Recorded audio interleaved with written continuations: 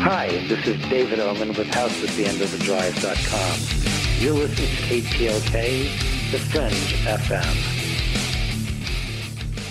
So, you love talk radio? Then you'll love TalkStreamLive.com. TalkStream Live is always on, 24/7, with the best streaming talk shows. Find your favorite talkers and discover some new ones. It's free, readily available online or on mobile with any smartphone or tablet. Finding your favorite talk shows all in one place has gotten a whole lot easier. Just go to TalkStreamLive.com. Be sure to download the free apps from Google Play or the iTunes App Store. Live for 3 hours every Saturday night. It's a show that engages the mind, makes you think, and maybe even challenge what you think you know. Hi, I'm Jeremy Scott of Into the Paranormal, where we talk about topics that are anything but mainstream, somewhere between abnormal and paranormal. Bring an open mind and join us for Into the Paranormal, live Saturdays at 6 p.m. Pacific, 9 p.m. Eastern on the Fringe FM. Hi, Jeremy Scott here from Into the Paranormal, and I'm back live Saturdays at 6 p.m. Pacific, 9 p.m. Eastern, right here on the Fringe FM.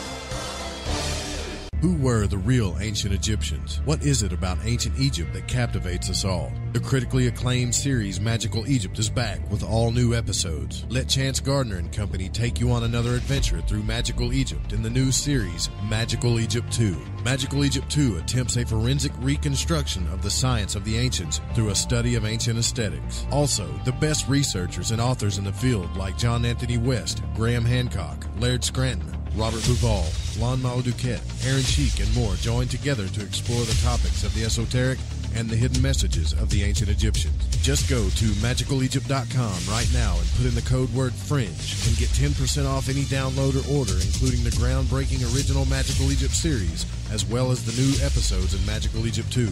Also, check out the great work and the companion series at MagicalEgypt.com. Click the banner on the Fringe FM or go to MagicalEgypt.com and use the code word FRINGE and get 10% off your order today while it lasts. We told you weeknights on the Fringe FM are now even better. And we mean it. Do it live! Where else can you hear the best shows and the best talent? Kick off your evening with our newest host, Alex Exum, live at 7 p.m. Pacific, 10 Eastern. Hang out with me, Joe Roop, on Lighting the Void at 9 Pacific, midnight Eastern. Ryan Gable expands your mind on the secret teachings at midnight Pacific, 3 a.m. Eastern. We're bringing the heat every single night. Fire it up, the Fringe FM. This is Paranormal News. I'm John Jeter. Welcome to Space Unity.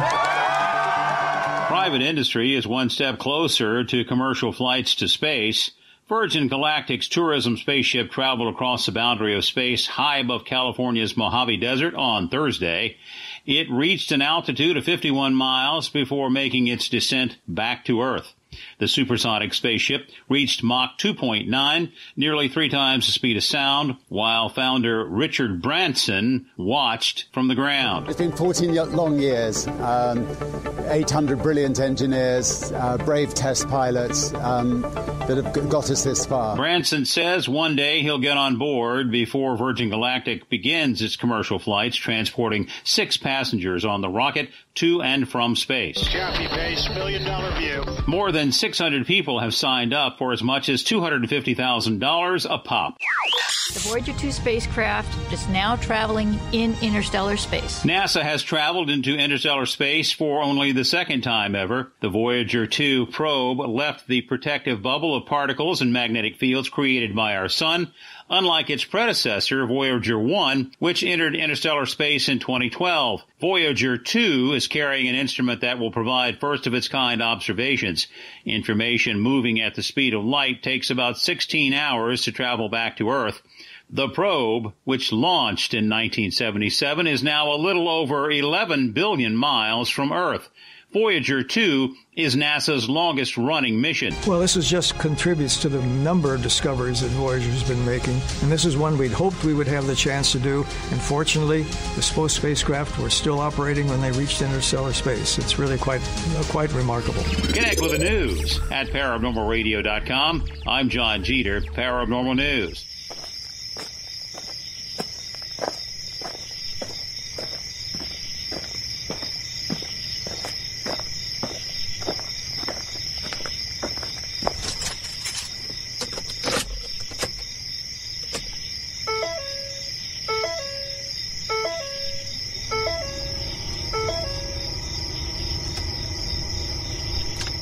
all bars are qualified.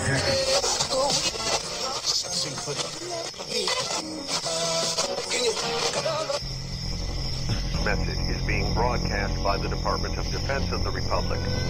At 2 a.m. Eastern Standard Time, multiple unidentified objects were confirmed to have entered Earth's atmosphere. Discovery Houston, 20 seconds to LOS T-drift. Okay, nice. You're in orbit. The first message that comes to you is you are a divine being. You matter. You count. You come from realms of unimaginable power and light, and you will return to those realms. The vast stretches of the unknown and the unanswered and the unfinished still far outstrip our collective comprehension. 5, 4, 3, 2, 1. Broadcasting from Forest Tower Studios, all the way from the Deep South. Now, here is your host, Joe Root. Good evening. I'm Joe Roop, and this is Lighting the Void. We are live on KTLK Digital Broadcasting, The Fringe FM, and our website is lightingthevoid.com. The phone lines are open all night if you want to call in. That call-in number is 1-800-588-0335. Our text-in number is 501-777-5631 if you want to call into the show. And tonight I wanted to discuss a few things, but first I'd like to thank you all for your support. When I put out that message on Facebook about my grandmother, you got to understand that not having a mother growing up, and I'm sure some of you understand that your grandmother kind of steps in, and she was always that person for me, and seeing her lay there in that bed is very, very hard. And so I've been back and forth to the hospital, and I've seen all of your messages, and thank you guys so much. Also, I want to thank Barbara and Edward, and a few of you have donated from the bottom of my heart. Thank you guys so much. I know it's tough during the holidays, but I really want to say thanks. And tonight, I wanted to discuss what it means to be a Voidwalker, because I didn't just name the show for some reason that it's unapparent because it sounded cool, or it was a song name, or it was marketable, or it was clickbait, or it came up in a search engine. It's really something that I thought about, because you go around and you listen to a lot of shows, and I've always been jealous of those people that speak with supreme confidence, as if they know what they're saying all the time. I mean, Art Bell was somebody I followed because of his curious nature, but now you go around and you hear a lot of everybody's opinions, and they justify their opinions, and it sounds really good, and they even take phone calls, and they argue with people, and it's entertaining. I mean, I still listen to Alex Jones for entertainment sometimes. But I got to thinking about the holidays and being at the hospital, watching all of the medical staff do everything in their power, using what they learned was science, the science that they learned to take care of a human when certain symptoms happen. And it's pretty incredible to watch it all go down. But it also made me think about the holidays. And then the holidays made me think about Christmas. And of course, I got to thinking about polarity again. So I wanted to discuss, the entire polar debate first of science versus religion. And in the virtual shack with me tonight is the Reverend Dan Lopez. Thank you so much, Dan, for coming on. I got to have somebody to bounce this stuff off of or yell at me when I talk too much. So thanks for coming in, brother. You're welcome, Joe. Thank you. And so I wanted to talk about this. I mean, science believes in what's measured and quantified. And the super religious, a lot of times they just want to throw science out the door. But here's the thing. I believe both of these are pretty valid. And I learned this from good old Frater Xavier, because simply they're just polar opposites of the same thing.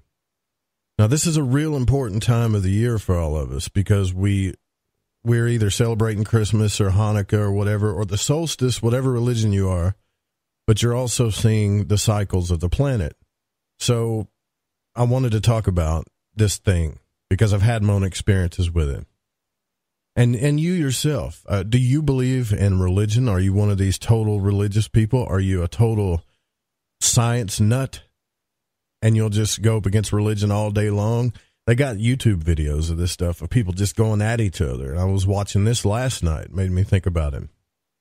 But have you ever found yourself in this argument? Now, I find myself in a different place. It's like my grandfather, who was a Christian all of his life. And he celebrated Christmas, and we would pray before each meal, and we always said a blessing before each meal. We wouldn't touch the food until prayer was over, and we said amen and all this stuff. But he was a truth seeker too, and he's probably up there beside my grandmother right now at the hospital. He's always had a book in his hand. And as he was seeking the truth, he learned the nature of the New Testament and where it really came from, that a lot of it was pagan and a lot of it came from ancient Egypt. And what I found interesting is instead of embracing the teachings, or even thinking about embracing the teachings, that instead of doing that, what he did is he took it all out. So he no longer celebrates Christmas. He no longer says amen because of the connotations of the Egyptian names. And he took on a more Hebrew aspect of Christianity. Now, I found that really interesting because I thought it was really cool to see my grandfather still seeking the truth in his older age. You know, some people just make their minds up and they live their life, and that's cool. But not him. He kept digging and digging. And then when he found this out, and this is not too long ago, actually, what I was hoping for was that he would actually look into the ancient mystery teachings and think that maybe, just maybe, they were a good thing. But instead, he stuck to his guns, and he became more, I guess you could say, Judaic in his thought and process of religion. Now, that's okay. That's his choice. But I thought that was interesting. And I also remember when the movies came out, and I forget the name of the movie. Dan, you could probably help me here. What was the Zeitgeist? It was something about where they finally revealed the teachings of Christ and the Christian mysteries, and they showed all of the different schools that had the same stuff in it. And boy, everybody was going at it over that online. Wasn't it called Zeitgeist or something? Yeah. Yeah, it was called Zeitgeist. I'm talking forums of just Facebook chats and forums of stuff that went on and on and on. And I'm like, wow, why can't they just embrace both sides? Now, when I talk about walking between two worlds, I don't just mean religion and science. I'm just using that as a supreme example of the two worlds that we could say a wise person, a wizard, a magician, a mystic, somebody that can understand these things walks between. So we think about this, right? The brain. It's extremely polar. Science relates to the logic side of the brain, the left side. Science tends to make things sometimes a little bit more complex than they need to be. We talked about high magic on this show, and high magicians, ceremonial magicians, we've discussed, like last night, Nineveh Shadrach, we played the flashback with Nineveh, who's a high magician. These types of magicians are left brain, believe it or not. You would think they're right brain, but I believe they're a little bit more left brain. It's actually called occult science when you study it. Someone who loves to take in lots of books and lots of information, and they get real intellectual and analyze things to death. That's left hemisphere, logical side. But you got to understand, if you're going to be performing things, I think one-sided magic can hinder your magic. And I'm going to talk about that too, because I know you guys are sending me a lot of questions about this stuff. Now, religion kind of relates to the right side of the brain, the subconscious, the illogical side of the mind. Symbols, emotions, feelings, art, archetypes, color, smell. It's really obvious that these are not logical teachings, but it appeals to the right side of the brain. And this is where I go back to the story of my grandfather, who discovered that the New Testament was full of symbolism, that it was just totally opposite of what he'd been taught all his life. And instead of embracing it, instead of letting those two hemispheres sink together and become the mystic that I think he should, because I want him to be, which is probably wrong too, but he stuck to his early teachings. He moved away from it. Now, the conscious mind is projective and expansive. That's what it does. And the subconscious mind is receptive and contractive. These are the two worlds we walk between. It's part of the higher mystery. Magic and mysticism happens in the middle, where we can embrace both worlds. So if you could, those diagrams we did in school where you would draw two circles, and you would draw another circle and you'd put them together, and you had the Vesica Pisces. And I can't think of the name of those diagrams. It was a Venn diagram or something like that. And you would, you could put left brain stuff, logical stuff, right brain stuff. That area in the middle, that's where a lot of our wisdom teachings come from. That's where the secret symbols of Christmas come from. And all of these things that we talk about, Ryan Gable talks about on his show quite a bit. Magic and mysticism happens in the middle. And somewhere along the way, we lost our faith. We were told Santa Claus was real, the Tooth Fairy, all of these really cool things that we believed in when we was a kid, and life was full of, sugar plums and fairies, right? Well, I mean, when you didn't know what the future holds, you were full of it. You lived as like the heart of a child, like the scriptures talk about. You didn't have to know the scientific fact of everything, but as you got older, you learned that Santa Claus wasn't real, neither was the Tooth Fairy, Peter Pan, and all this other stuff. And life got duller and more disappointing.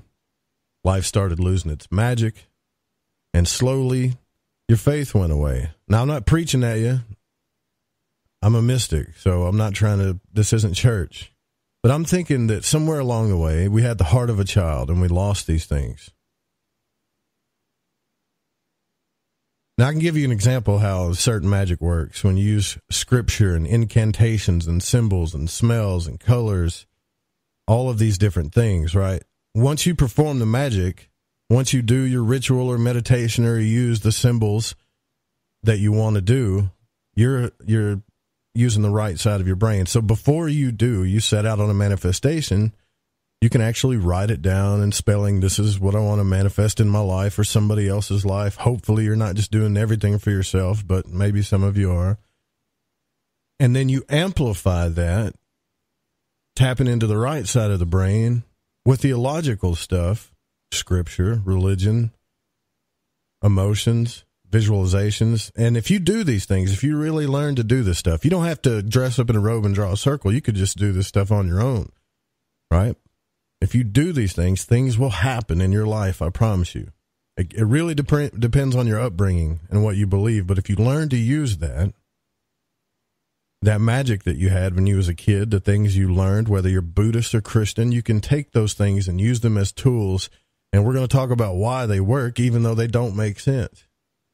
This is why I still to this day study Christian symbolism, and I still talk about Jesus and the Essenes, and we can get into the debate if the man ever walked, despite what my logical mind keeps telling me, because I know there's a war going on in my head all the time, and some of you have heard it. But both of these are valid. This is what I'm trying to say. Both science and religion are valid things. They're two sides of the same coin. And if you listen to the show we had last night, it was a flashback. It was I think it was like a year ago or less than a year ago. We had Nineveh Shadrach on, which was a magician that practiced in the East, and he summoned jinn, and he used scripture. He even talked about scripture, and most people think, well, why is he using scripture? It's illogical. It doesn't make sense. Well, it happens, right? It brought things into manifestation for him. But you also got to hear me stumbling about, right? Because a year ago, I had a lot of questions, and I was too afraid to ask him. I was almost not very confident to speak what was on my mind. So I would say something, then I would try to back up and keep backing up. And I was thinking, good God, this is hard to listen to. But when Nineveh finally came on and started talking, everything was cool. Everything was great. And I learned a lot from him. And I'd like to get him back on the show. But yeah, this is why we still talk about these things. Just like Richard Allen Miller, who was on, who talks about the things in our life are actually living metaphors of a higher truth. So when we say like the word is alive, we're not talking about words on a book. Word just goes back to, gnosis. It goes back to symbols. But these symbols are alive. And we can speak and put energy into these things and focus. This is the things that Jason Quitt and I discuss. Ryan Gable had me watch a movie by Orson Welles called Black Magic. It was really cool. It was a movie that was about Cagliostro and the Count Cagliostro. And he would use hypnotism. And he would use what he understood in psychology and hypnotism to dive into people's mind and control them, right? Now, this stuff gets real scary as we dive into it because you begin to see just how we are affected in everyday life by our senses and what it does to us and how we're constantly being influenced in our world. But the wise men, wizards, wise men, they know. They walk between two worlds all the time. They overcome this polarity. It's a constant battle every day. But it also becomes a very lonely path. You guys remember the thing that we talk about a lot, that old Chick-fil-A thing? You remember that, Dan, when they came out and said, we're against homosexuality, right? Wow. Yeah. Everybody started just killing each other. Now, there's a bigger story to this, but in the end, who made most of the money? Chick-fil-A. But you see this stuff that's happening. Black magic. What I call black magic is used against you every day. The political media, sports, celebrities, TV shows, corporate logos, clothing lines. The list goes on and on. Politics, for God's sake. We're inundated with this stuff every day. And now they've put machines in front of us every day to make sure that we're inundated with it. But why the Christ story? Why do I still believe it? That's what we're going to talk about. And I wanted to bring some quotes in here from a book from Manly P. Hall so we can discuss some of these things, because it's important to keep a curious nature. It's important not to jump on stories that are being fed to you because you have an aha moment. For example, somebody may teach you something that you never knew, right? You've never learned before in your entire life, and you learn this esoteric and occult fundamental principle, and you become full of excitement because now you're starting to understand things. And then you have this aha moment. And instead of keeping on that path, what will happen is that some people will just follow that person from here on out. Now that's my teacher. And that's a dangerous thing. It's a dangerous thing in the esoteric world. I believe it's a dangerous thing in ufology. Right now, the Bob Lazar story is back. And Jeremy Corbell, I believe, regardless of what others believe, is doing his best to get this story into the news. Whether it's for his own purpose or not, the cause and effect of what he's doing is trying to get the masses that don't even think about ufology, that would never consider it, to show them that it's there, that it's real. But yet, we still got to be careful. I don't know why I started thinking about all this stuff. I really don't. Maybe Dan, it's because watching it hit home. Watching my grandmother. Right, exactly. Because what was going on was hitting home with you. And you had always had questions about, and you've spoken about this many a time, about wondering what goes on after death and stuff like that, and your interest in that story that I had when I wound up in the void. When you went into the dark place. Yeah. So You know, it was funny because you were talking about, you know, the child and stuff like that. And then even in Corinthians, it stopped and it said, when I was a child, I talked like a child. I thought like a child. I reasoned like a child. When I became a man, I put the ways of the childhood behind me. Mm-hmm. That's the NIV version. But, yeah. you know, so even in the book itself, you know, in the scripture itself, it's already trying to remove your as a child, you know, to right. your path to heaven is being squandered.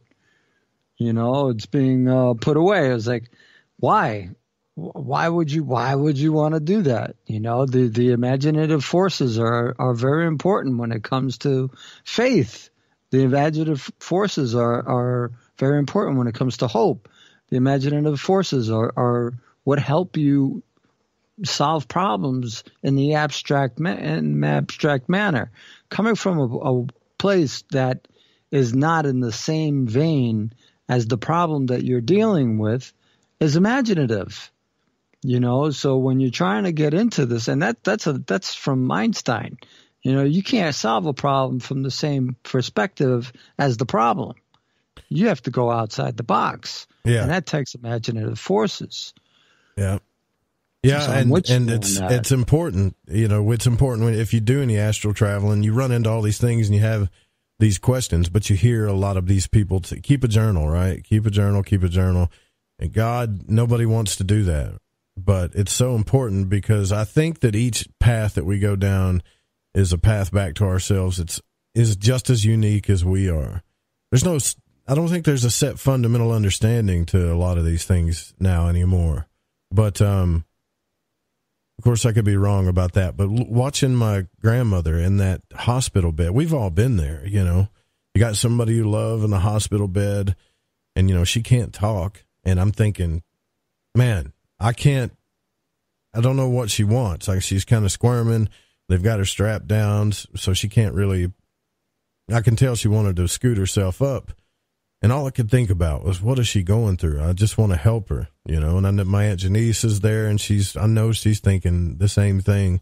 And there's 8 doctors, and they're all doing their jobs on the specific science that they took in school that they understand way more than everybody else. And so it makes you feel good. You see this big panel of doctors, you know, helping somebody you love, but yet that big question is like, are they going to be okay? You don't get an answer. Right? You don't get an answer to that. And that kind of scares you. And so this is where I believe that faith comes in. I think it was yesterday or the day before, a woman's tumor is gone, man. Like, it's just gone. And all the doctors, no matter all of the science that they did, it was a brain tumor. It's in its worst stages. They did a little radiation, but they wouldn't kill the tumor. And this thing just disappeared. And they're talking about their faith and things like that. You talk about faith to a doctor in a hospital, they may not agree with you, but they kind of know that it helps. And they always tell you, yeah, that's a good thing. You know, keep doing that, because all of these things happen in these hospitals that we can't understand. I'm sure some of you have seen that. And my dad used to tell me when I'd ask him about death, he'd say, son, when it's your time to go, it's your time to go. Now, I remember that used to scare the hell out of me. You mean we can't control it? No. What, we can't stop it? No. When it's your time to go, it's your time to go. Don't worry about it. I kind of think he's right. Don't you? I think look at you. You're a living story of it. How long did they tell you were going to live? 3 months. How long have you been alive since they told you that? 3 years. How did that happen? Neither one of them wanted me. Well, their science can only go so far, man. There's a will inside you. And we'll talk about that, too. We got to take our first break, but we'll talk about the magical will that I know the Rev here has. We all have it. Nobody's special. You all have this stuff inside of you. And, another thing I wanted to bring up here in just a little bit is why we stay in question mode in this show a lot. it's not that we're never going to get answers, but it's important that we ask questions instead of making statements to you guys. But I'm Joe Roop. This is Lighting the Void. We'll be right back after these important messages. Don't forget to follow, like, and subscribe. Everything is Lighting the Void. YouTube, Facebook, Twitter. Help us out. Follow us. We'll be right back.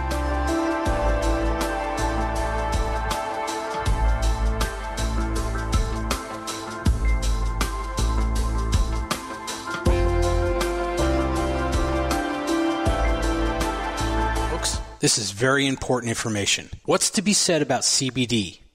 AncientLifeOil.com. Our CBD is made from hemp and has 0.003 THC, which means this wonderful product won't get you high, no matter what amount you take. What does CBD do for the body? My hands are tied. But you can Google CBD benefits and be astounded. When you're finished reading, you'll want to log on to AncientLifeOil.com. That's AncientLifeOil.com. And purchase. Life is good when you feel good. People are tired of pain. People are asking for non-GMO organic products to help them with, you fill in the blank. Legal in 49 states, and again, our CBD is made from hemp. Ancient Life Oil is about helping people one by one by one. If you wonder how good the product is, the CEO takes it every day without miss. AncientLifeOil.com. That's AncientLifeOil.com. Have a great day. Do you want to lose weight but have no idea where to begin? The Fast Start Diet, a 3-day weight loss plan, is the answer. 3 days of nutritionally balanced, calorie-restricted meals delivered right to your door. No shopping, no measuring, and no cooking. Everything is prepared for you and ready to eat at home or on the go. The Fast Start Diet has all the amazing benefits of intermittent fasting without starving. We've helped thousands of people who have struggled to reach their weight loss goals. Isn't it time we helped you? With the Fast Start Diet, you'll lose weight and feel great. Find us on Amazon or go to faststartdiet.com and use promo code POWERSAVE to get 10% off your first box. And as a special bonus, we will include our #1 rated appetite suppressant spray free with your order. Whatever your diet plans are, start with us at faststartdiet.com. and use promo code POWERSAVE. So, you love talk radio? Then you'll love TalkStreamLive.com. TalkStream Live is always on, 24/7 with the best streaming talk shows. Find your favorite talkers and discover some new ones. It's free, readily available online or on mobile with any smartphone or tablet. Finding your favorite talk shows all in one place has gotten a whole lot easier. Just go to TalkStreamLive.com. Be sure to download the free apps from Google Play or the iTunes App Store. Hey, it's Grace. Can we talk about something serious for a minute? Your age. Getting old has its perks. But remember, being a few years younger, you know, your hair was thicker, you didn't have so many wrinkles, that extra weight wasn't haunting you, and you just felt better. Well, we can't turn back the clocks and go back 10 or 15 years, but you can start feeling and looking 10 or 15 years younger with Nature's Youth RSF. It's a doctor-formulated daily supplement that helps your body maintain its peak performance and fight the aging process. Imagine sleeping better, looking better, and feeling better. See how Nature's Youth RSF has helped thousands of people just like you at nature'syouth.com. nature'syouth.com. Imagine how it will feel when your family and friends are asking you what you did to look so good. Your secret will be Nature's Youth RSF. It's time to start looking better and feeling better. Learn more and order your Nature's Youth RSF at nature'syouth.com. That's nature'syouth.com. That's nature'syouth.com. We told you weeknights on the Fringe FM are now even better. And we mean it. Do it live! Where else can you hear the best shows and the best talent? Kick off your evening with our newest host, Alex Exum, live at 7 p.m. Pacific, 10 Eastern. Hang out with me, Joe Roop, on Lighting the Void at 9 Pacific, midnight Eastern. Ryan Gable expands your mind on the secret teachings at midnight Pacific, 3 a.m. Eastern. We're bringing the heat every single night. Fire it up, the Fringe FM.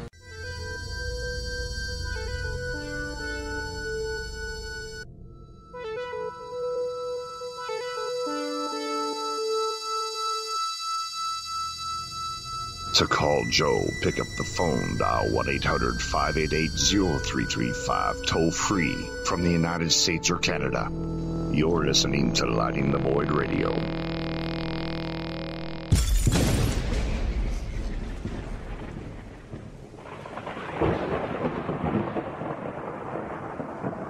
Pretty interesting as we're discussing this. This is why I love the audience so much. Dennis just drops a link in here, and we're going to be talking about this. This is kind of a synchronistic event that corporate heads may be using magic. And this article is talking about Twitter CEO did ask this, and you guys got to forgive me. I'm not familiar with these artists, but I think her name is Azalea Banks or something like that, for a magical amulet. That there may be some witchcraft going on. So in 2016, she tweeted that the Twitter co-founder, Jack Dorsey, sent her some of his hair so he could make him an amulet for protection. And apparently, Banks has a reputation for making outlandish statements on social media, so maybe people didn't believe it. But there's a whole article about this stuff. See, I believe these corporate heads are using this magic, of course, so they understand it. They talk about it. They put it in their music. That stuff is kind of, you've heard that a lot on Ryan's show, but that's kind of funny. That article came out today on Vice, actually. Looks like today at around 4 o'clock, that they're really thinking that the CEO of Twitter is using magic, or they're talking about it. So that's kind of funny. But back to our topic of discussion is, walking between two worlds. And I wanted to talk about this kind of up to Christmas. I know that we usually are an interview-based show, but what I'm kind of learning is I'm always going to have guests on here for you guys. But I'd like to not just spend a month, and I've never really liked doing what other shows do, where they book guests out for a month and then they find out what to talk about. I'd rather talk about a subject and then bring on a guest to kind of pepper it or help it out. And I think that's what we're going to do, because some of you have really recommended some great guests in the chat room. But we've been calling each other like Voidwalkers or Voidlighters, trying to come up with a name for us or whatever, and that's kind of cool. But I want the message of the people that listen to this show to stay in curiosity mode, to still be a seeker. But as soon as you jump on a path, like a teaching or a certain specific religion, then I think that you've locked yourself out. And it's important, because I think that the higher knowledge is something much bigger than we don't understand. And I talk about this book a lot, this book that Manly P. Hall wrote called What the Ancient Wisdom Expects from Its Disciples. Now, you got to keep in mind that this guy was an honorary 33rd degree Mason who did not have to go through any of the Masonic degrees, because when he presented his knowledge to the Masons, it was far more than what they knew, but it still represented their symbols. And because he was so knowledgeable, someone decided to just, shoot him on up the ladder and at the top. So he would go around, if you guys aren't familiar with him, most of you are, and just do lectures, and he wrote a lot of books. But this one book really sticks out to me, because there's a lot of quotes in here that I think we should take into consideration as we walk between two worlds, as we astral travel, as we try to perform mystic things and magical things, to keep in mind some of these things that he says. And if I'm hoping that we can also, as seekers, no matter how smart this guy seems, still be able to look at what he's saying and see if there isn't a little bit of bias here as well. But he says, in all things involving the acquirement of knowledge, the ancient wisdom says that first you must purify your own life. Now, this means literally what it says. Until selfishness is removed from the soul of a student, he can never hope to gain any knowledge that will serve him for any purpose more lofty than a mental stimulant. The modern psychological cults overlook this entirely, failing to emphasize any virtue essential for the human nature outside of endless desires for things not normally attainable. Once men died for the truth, but now truth dies at the hands of men. That's pretty powerful, right? So we got to do self-inquisition when we are performing magic, which I know some of you are, when you're astral traveling, when you're doing telepathy, you need to, I believe, ask, why am I really doing this? Am I doing this out of curiosity? Am I doing this without fear of retribution or the effect of what's going to happen? Am I doing this to gain some type of power over men? Because this is really going on. It's obvious. right? I mean, after Big Bush died, and, I don't want to be disrespectful, but I never really kind of liked the guy. He was the leader of spooks of all spooks. You see, you go to blackvault.com and see all the stuff that the CIA was involved in. They did it for reasons of power, and it's all esoteric stuff, mainly. Mind control, too. But it's something that we don't do enough. And when I say we, I'm talking about me, too. Sometimes I'll lay down at night and say, okay, I'm going to astral travel. But I don't really know why, just because I'm curious and I want to play around. But what if there's more to it than that? You know what I'm saying, Dan? Like, I think we should slow down a little bit and ask why we are doing these things before we do them. What is the effect of what's going to happen? Why am I believing this teaching? Things like that. I know it's not very entertaining, and I know it's not what you get with a lot of other talk shows because they want to tell you what to think. Not all of them, but the majority of them, especially the political ones. But it's good to have self-inquisition. Daniel Joseph taught me that, and I think I need to get him back on the show. But he also says the apostles who died for their faith, the Christians who sang in the arena while the lions were turned loose upon them, or who hung coated with tar as living torches in Nero's garden, these furnish vivid demonstrations of how sincere and how full of humility and honesty and devotion that the earlier followers of Christ were. The Master, Christ himself, was led up into the mountain by the demons and tempted by a vision of the cities stretched out in the plains below. The ancient initiates were tempted by the things of this world. Buddha, standing beside the crib in which lay his infant son, chose between all things which life held dear and the wandering life of the ascetic. But the great need of humanity filled his soul, and he sacrificed all to his great unselfish love. Again and again, students are tempted by the voice of the world, and only if they are strong will they gain that wisdom which they seek. The true seeker, but he says occultist, and I'm just saying seeker here, wants nothing but wisdom. When Solomon raised his hands to his God, Jehovah spoke from the heavens asking him what he would have, and he answered, God, give me the gift of wisdom. Jehovah asked him if there were no other things he desired, but Solomon answered, no, only wisdom.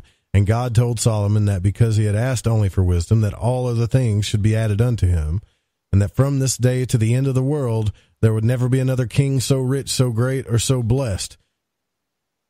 Now, Manly P. Hall states right here that these are facts well worthy of consideration in the light of modern psychology. Well, here's what I would say to that, and I need your feedback on this, Dan.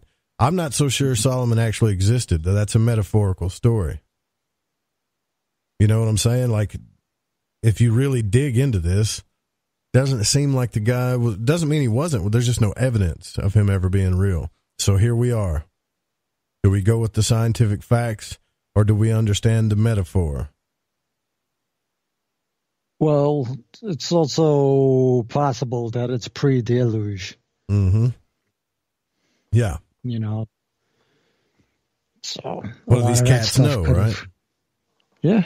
So I think it's all about being careful who you follow. I can't stress this enough. It's your personal journey. Be careful who you follow, especially if you have to pay for it, right? If you're being sold wisdom that you have to pay for. Now, I want to be real clear about this. I'm not talking about Masonic dues or somebody that's running a website that's charging you a small fee, you know, so they can run their website. But and I'm not here to teach anything either. These are other people's teachings. But what I'm talking about is when you're being upsold something, right? You guys know what I'm talking about. You pay the $20 fee and you pay that and now you're in. But if you really want, to learn the secret teaching so you can get stuff even faster, then you're going to, join our black belt group, and that's $1,000. It's not that they're not teaching anything. It's just that you're being sold. Was a pyramid schemes. And everybody laughs and says that they figured that out, but no, they haven't. They're still doing it now. They're just doing it backwards. They're doing it through content marketing, and you don't see it. The Manly goes on, all right? As we listen to the words of the modern exponent of things divine, we see them making converts by offering to the ignorant the very things by which the ancient masters were tempted by the demons of the air. Again and again, The new cult leader promises his disciples the cities of the plains. His credulous followers fall over each other to the study at his feet and learn how, check this out, through magnetic personalities or mental gymnastics, they can acquire the earthly possessions which he promises them. Remember that part, right? Magnetic personalities or mental gymnastics, so you can acquire the earthly possessions which you want. The crime does not lie in the desiring of the things of this world, for to a certain degree they are both necessary and good. Man would not be placed in his present environment unless he were expected to study and benefit by his experience. The great crime lies in claiming that these perverted doctrines to be spiritually inspired and representing God's chief desire to make people financially independent. Oh boy. What does that make you think of? You know what it makes me think of? Credulous. Those big churches, right? The ones that have, what was that one, what was his name, man? He had like Olstein? an airport. Yeah, Olstein's one of them too. But another one had an airport, and he was telling his followers that God wanted him to have a bigger plane. Oh, what is that guy's name? I can't think of his name. But he always wore suits, slick back hair, stuff like that. But yeah, Tammy Baker, the Bakers? Someone will tell me in the chat room or call in. It's on the tip of my tongue. And I remember my grandfather used to watch him on TV.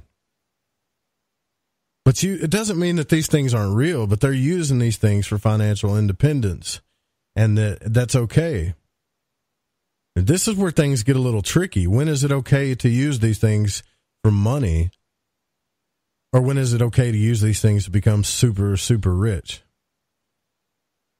You know, churches, buildings with jets. I'm talking about G5s and people selling you stories for gold and your God wants you to have a G5 and all this stuff. That's pretty crazy. But you got to understand this happens on another level too in the paranormal and esoteric communities. So Manley goes on. Compare the initiates of days gone by, fighting a people who could not understand, struggling with idolatry and superstition and seeking to mold out of these things a truer and nobler concept of life, wandering day after day over the blistering sands like Moses in the wilderness. Compare those masterminds with the self-termed masterminds of today, and then ask yourself if you should follow them. The human race has never desired that which was best for it. But like a child, it reaches out to its hands and cries for the moon. Today, the race does not know what is good for it, and individuals, instead of seeking to unfold their constitutions symmetrically, have gone mad over a system of philosophical hocus-pocus which promises something for nothing in exchange for divine wisdom for a moderate fee. You see, I like to think that right here Manley is pissed off at this point, because he was a real seeker of truth. You know, he was more of a philosopher, and he's starting to see all of these systems and teachers come out and sell all this stuff, and he would look at it just kind of like you and I do. We'd look at things and say, oh, there's some truth to that, but why are they making so much money, and why do they have this other thing? And these are the questions that we got to ask ourselves. And this is tough, right? Because we want to follow our dreams and we want to make money doing what we love, which I believe is 100% okay. But at what point does it become bad to use esoteric and occult teachings or the selling of these teachings, whether it be occult, esoteric, magic, ufology, blue chicken, whatever, blue chicken communication? I think that's kind of on its way out. I kind of learned this trick that my cousin taught me because I screwed up, and he showed me I screwed up one day. That, and I won't go into that story, but when we ask why we're doing something, I think once we get the answer, we need to keep asking why. We'll talk about the trick. You want me to? You started it. Well, I think it's kind of boring, but it was like a big aha moment for me. And it's very stupid, okay? But my cousin, the one that was on the show who's in the military I talk about all the time, he came down, and I love to go shoot pool with the guy. I love it. I love to hang out with him. Everybody's got one of their favorites in the family, and I'm sorry to my family, but he's my favorite. And, we pulled up to this place with a river market. Now, everybody's got these things in their own town. It's just a strip of bars and stuff by the river where everybody goes and hangs out. And I said, look, I don't want to go in here and try to pick up on chicks and then end up at some other place and then some other place, and it's 5 o'clock in the morning and whatever, I just want to go in here, shoot some pool and have some beer and leave. No, I was serious, right? And he was leaned out to open the door as I was saying this, and then he shut the door to the truck. And he looked at me and he said, I never said that. And I said, I know you didn't say it. And he goes, but you think that's what I'm going to do. And this is, I told you it was stupid, but he goes, but you think that's what I'm going to do? I said, no. And he said, really? You don't think that's what I'm going to do? Then why would you even say that? Right. And I had to back up and go, well, I said that because it's not what I want to do. He goes, yeah, sure. But if you were just here, then you wouldn't need to say it, would you? But I'm here. So I was so dumbfounded at this moment. I had no awareness of how, I guess, how much of an asshole I was being, I guess you could say. I really thought that I was just saying it. But as I asked it, I started digging in. Yeah, man, I started digging into my subconscious, and I was like, yeah, so subconsciously I'm thinking that that's what's going to happen and saying that he's going to be the cause of it. So I got it, right? And so there's your story. It's not that great. That's why I didn't want to tell it. That's the thing, though. People have epiphanies and they have aha moments and stuff like that. And a lot of the times, the thing that happens that really brings the light out is more like an oh crap moment than anything else. Yeah. Yeah. Oh crap. I'm an asshole, right? Well. Yeah. That's when we take a good look at ourselves. That's our nature. This is how, and it's not to say that it's good or bad or indifferent or anything like that. It's just that, this is because anybody would be guilty of the same thing because of the way everything happened in their life. If I was to live your life and I was to have come to that point in time where I was with your cousin or whatever, and I would probably have the same thoughts. As they say, there before the grace of God go I. It's just a given thing. Now, me in my own self at my own time, being in that situation, might have had different expectations, but I wasn't. Right? I wasn't there. Yeah, I get that. So, everybody has to go through their own paths, So everybody's level of enlightening is going to be different based on the amount of work that they choose to be as honest as possible as they can with themselves. Yeah, exactly. Yep. Right. So, yeah, Kenneth Copeland, Open Think Podcast. Thank you. That's the guy. Kenneth Copeland, when he was approached by the media and said, sir, what did you tell? And they asked it very simple. Did you tell your followers that God said you needed a new plane? And he just took off running. I don't know if that guy is still on TV or not, but yeah, thank you for that. I appreciate it. And I know we got some texts in here. Give me just a second. I'm going to do this. No, it's okay. So Manley goes on. Without labor, there is no inspiration, and no one can do our work for us but ourselves.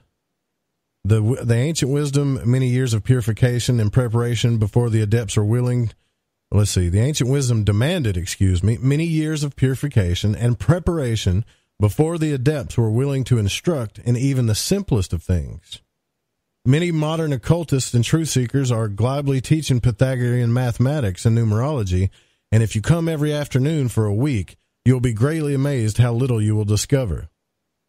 They wonder why it is that many of the keys of the Pythagorean mysteries have been lost to the world. The answer is simple.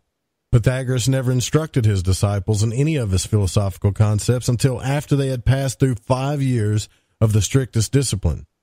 Among other things, one provision being that during the entire time they were not to speak a word, in order that afterwards they might know how to hold their tongues.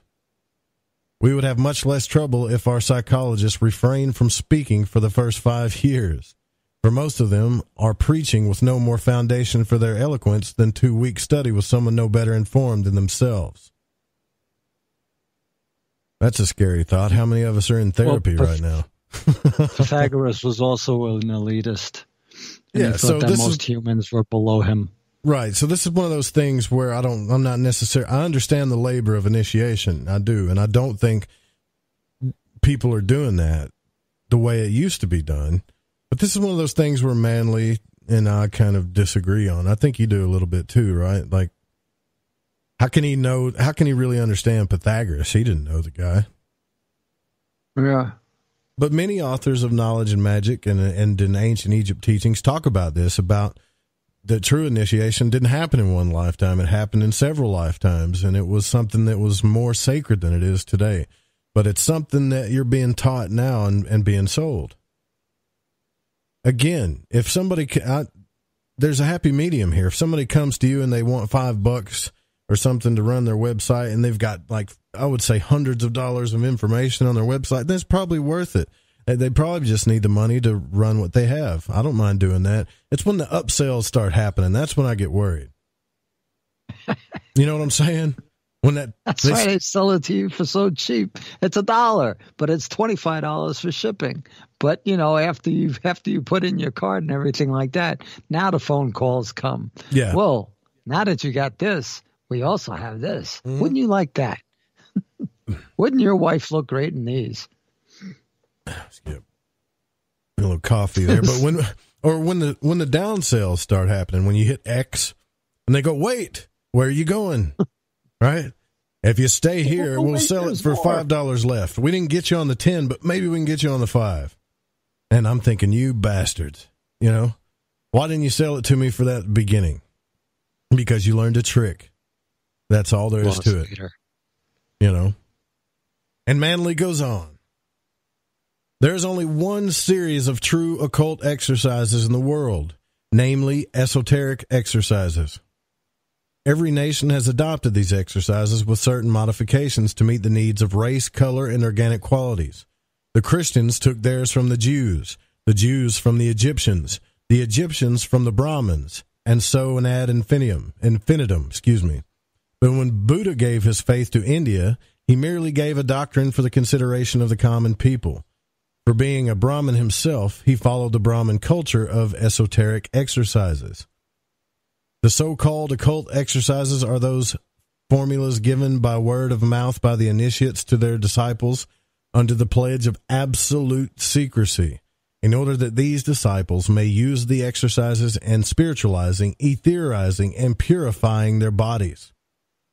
One of the most reprehensible crimes perpetuated today is the teaching by present-day occultists of crazy homicidal and suicidal practices under the guise of esoteric instructions. Tell me if that don't freak you out a little bit. If followed persistently, these practices will result in the death of those who attempt to follow them. The redeeming feature is that an average Western mind is incapable of concentrating long enough or consistently enough upon anything to be seriously harmed. All the esoteric instructions in the hands of unqualified people today are the result of treason and broken vows among the lower degrees of initiates. In order to receive them from such sources, the recipient must become a party to the crime. Not only this, but when the student permits himself to listen to instructions gained falsely, he nullifies any good which he might otherwise gain. Having obtained these instructions without necessary preparation and apprenticeship ordered by the great school, he cannot receive the spiritual insight that he desires. It breaks the hearts of the masters to see the people who know better dabbling with so-called esoteric exercises, gathering in circles to go into the silence, rolling their eyes into the tops of their heads and sitting in darkened rooms hoping to see something. It is not the mere fact that the student does these things which hurts the teachers. It is the fact that the disciples have grown so little in discrimination that it is possible for them to become parties to such absurdities. We do not mean that you will not see things, hear voices, and gain certain mediumistic powers. We mean that they will be less useful after they have secured these powers than before, for they will have to unlearn again all those things and habits which they learned wisely. Yikes. So I got to think when I read this stuff, we're like, yay, let's do magic. Yay, let's travel in the astral realm. Let's do telepathy and talk to everything and everybody. What if that shadow being is a real master? I don't know. Let's go there. Like, it's just, I feel like maybe these teachings are something that you should slow down and discern about. That's all. A part of us doesn't want to become a victim. We don't want to just go into this thing thinking we know everything. And Dan, I got to tell you, man, that's what scares me about a lot of this stuff is when you talk about these things, whether you're on a radio show or you're on Facebook, how many people out there that got all the answers, right? Don't even, it's so simple. All you got to do is this, right? And you're thinking, well, you got it figured out, don't you? Maybe I should follow you. No, they don't tell you how to do it. They tell you what to do. Yeah, right. You know what I mean? They won't tell you exactly, because a lot of times it is simple, but it's not easy. Cynthia Smith says in the Spreaker chat, all you need to know is on YouTube. You got that right. Everything you need to know is on YouTube. All the truth. I personally think the Vedics were sadistic elitists, bunch of blue nutties. Well, that could be. But, well, look what they were doing. They were making people twist and contort their bodies and roll their heads into the top of their head, into the, and making. I'm sure they were just sitting there going, "Look what these monkeys are doing now." Right. Well, they're trying to reach the heavens by twisting themselves up. It is a little crazy, right? We're going to continue this discussion. We got to take our top of the hour break here. Remember, you guys can always call in the show. The phones are alive and they are working. 1-800-588-0335. You can also text in at 501-777-5631 and contact the show by email at contact@lightingthevoid.com. Stay with us.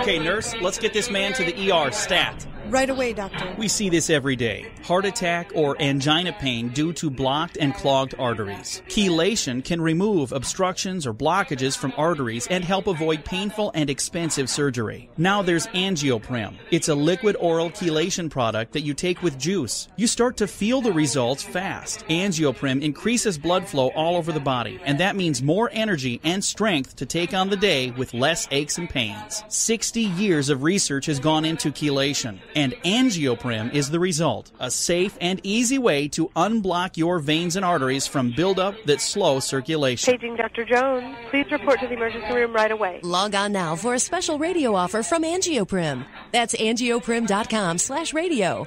ANGIOPRIM. Angioprim.com/radio or call 877-882-7221. That's 877-882-7221. Magic, the occult, history, health, news. These are just a few subjects discussed on my radio broadcast, The Secret Teachings. I offer unique and objective perspectives on new and old subjects alike, while welcoming guests and presenting my own research with no filter. Visit my website for more information and to subscribe to my archive at www.thesecretteachings.info. And find me on The Fringe FM live Monday through Friday, midnight Pacific, 3 a.m. Eastern on The Fringe FM. Are you intrigued by Paranormal Talk Radio? You'll love the new Paranormal Radio app from TalkStream Live. Hi, this is Sammy. Join us in the Deep South as we're lighting the void with Joe Roop on the Fringe FM.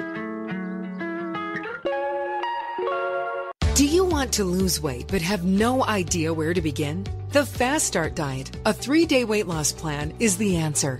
3 days of nutritionally balanced, calorie-restricted meals delivered right to your door.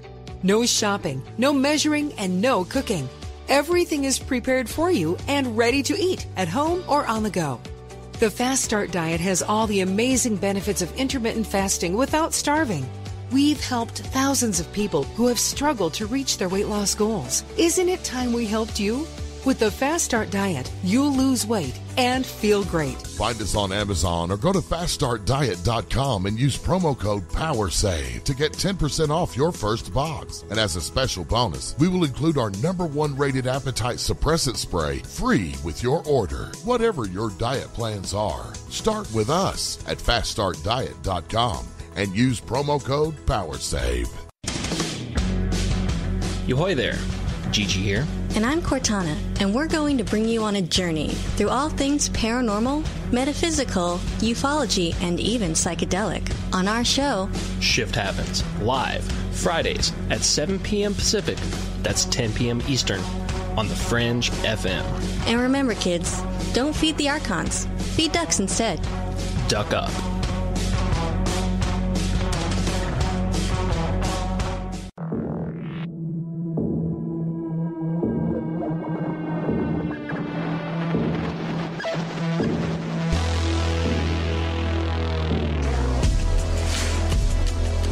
All right, welcome back to Lighting the Void. Sorry about that sound issue we had during the commercial break. Unfortunately, I found out that we do need some little bit better equipment to keep that from happening. I thought I had that stuff licked, but we have to get a hardware encoder to keep that from happening, so we're working on that too. But I keep an eye on it. So if the encoder stream goes down like that, just keep in mind I can reconnect it really quick so it doesn't do that. So anyways, now look, I know you guys don't, some of you don't like hearing, I'm not telling you how to think. I'm just telling you that I believe that when we're walking between two worlds that we need to be a little bit more careful. And some of these texts that I've found give me good reason to think so. But when he talks about masters, I kind of wonder about that, right? I mean, masters is a whole nother thing. Like master, I've never liked that damn word. Like, you know, he master, you know, masters are, if it's a man, if he's talking about men, then that's hard for me to accept right off the bat. I don't care how smart somebody is. I have a problem with calling them masters. If he's talking about like higher teachings or higher forces, then maybe. Could be talking about aliens. I'll let you decide. But he goes on here. He says, and it starts off with the masters of puppets. Right. The masters, oh yeah, just wait. The masters are ever waiting to entrust their disciples and students who show desire to receive with that wisdom which the world so sadly needs. If the student desires to go forth and teach, he will be given a work to do. That is, if he will honestly, sincerely, and intelligently prepare himself for his labors. The reason why so many false doctrines are being taught is that people who have an idea do not ask themselves, is this theory which I have true? Am I living the sort of life that would permit me to receive real truth into my soul? Am I unselfish, open, obedient, humble, and consecrated? Have I developed my mind so that it can think? Have I opened my heart so that it can feel? If I have not, then the thing which I have received is distorted by the glass through which it shines, and all I can give the world is a distorted image, a dishonest representation of truth. Have I actually consecrated my life and all that I am unselfish, and all that I am, unselfishly and without reservation? Or am I only an intellectual dabbler? Am I a success or a failure in life? Am I surrounded by friends or by enemies of my own making? Am I respected by my community? Do I allow other people to live their own lives, or am I trying to force my beliefs upon all with whom I come in contact? Have I or have I not consciously and beyond all possibility of mental exaggeration received personal instruction from the inner schools? I and I alone know that. The rest of the world, except the enlightened few, must believe that what I say. If I have not received such instructions, am I big enough to admit it and say with respect to my doctrines that they are only my opinions? Or am I palming off these opinions as cosmic truths upon no firmer ground than the fact that I believe them? All these questions the student must ask himself, for he alone can answer them. But he is capable of injuring many if he is not honest in his statements concerning these fundamental truths.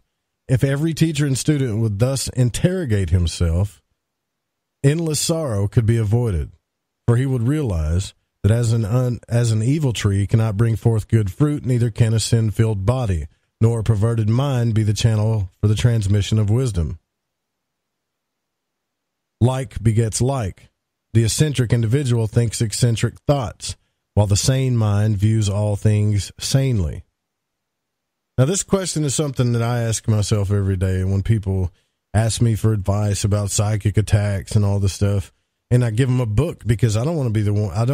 I give them a book that I read, and then once you form your own opinion, I will tell you that the stuff has worked for me. But I know because we talk about these subjects, and it's cool, but I'm afraid to give any advice on stuff because I don't consider myself a master, expert, or teacher and authority in anything. And I think we should do this with all things, including ufology. If you're a real seeker, you should do that. You shouldn't put yourself in authoritative positions. But I don't know. At some point, you feel responsible for it because, you know, you're behind a mic blabbing and you're asking people to sit around and listen to what you got to say.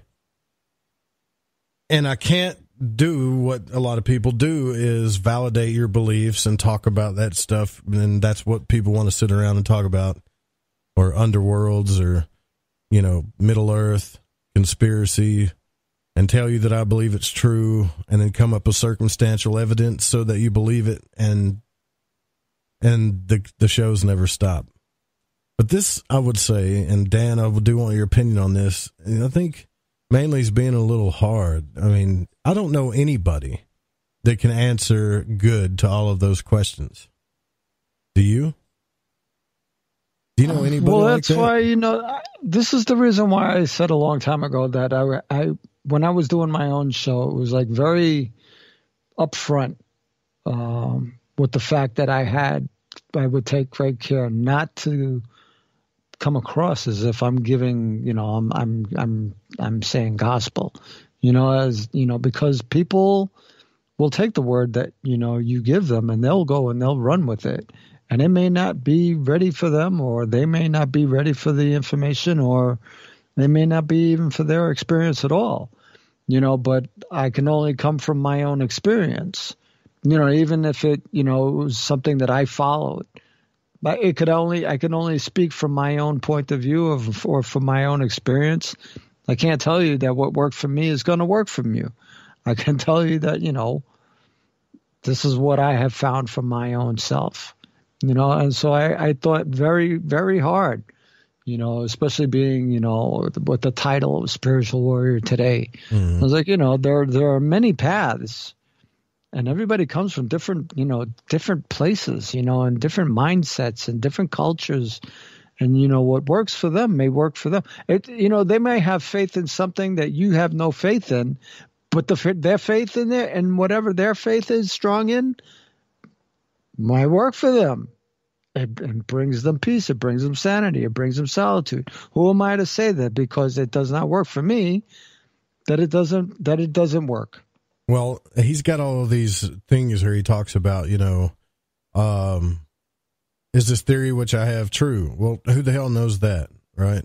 Am I living the sort of life that would permit me to receive real truth into my soul? I think most people want to know that question. Theory, you know, that goes by the experience. That's why I always used to say that, you know, that was an experiential thing.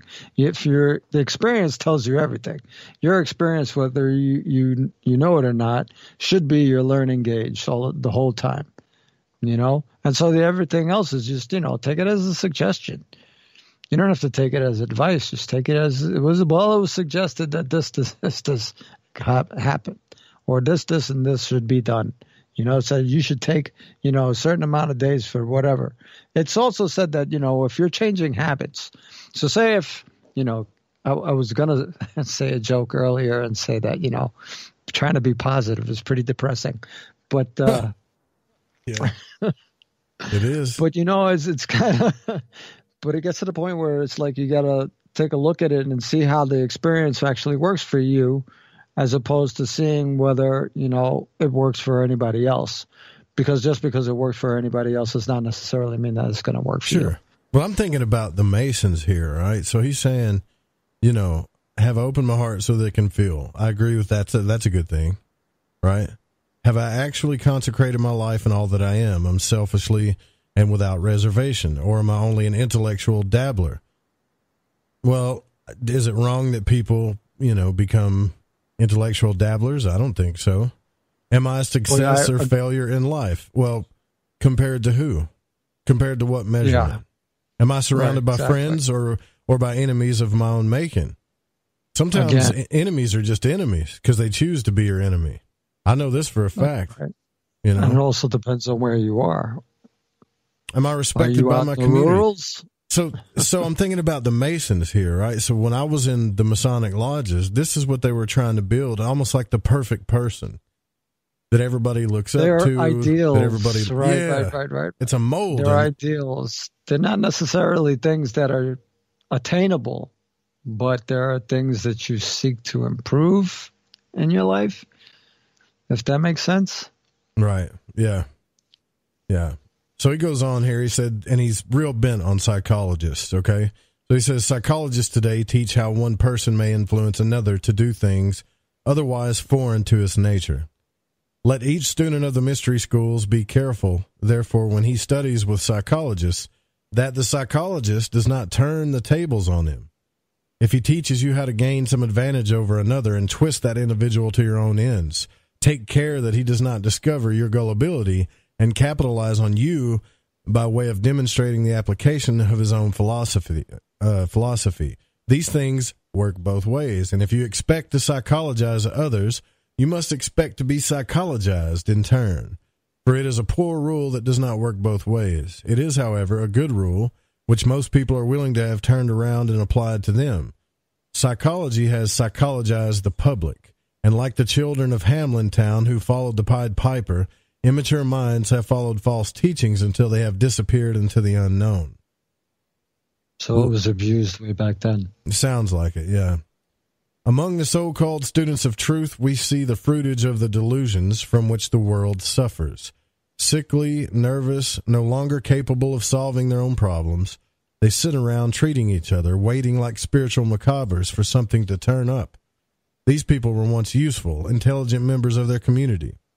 But they are now so involved in mental absurdities that they are useless both to themselves and to society in general. Most of all, they are like gaunt scarecrows who frighten others from the paths of wisdom. I don't know what the hell he's talking about. Like right there, is he talking about like these old? That doesn't make sense to me. Do you know what he's talking about?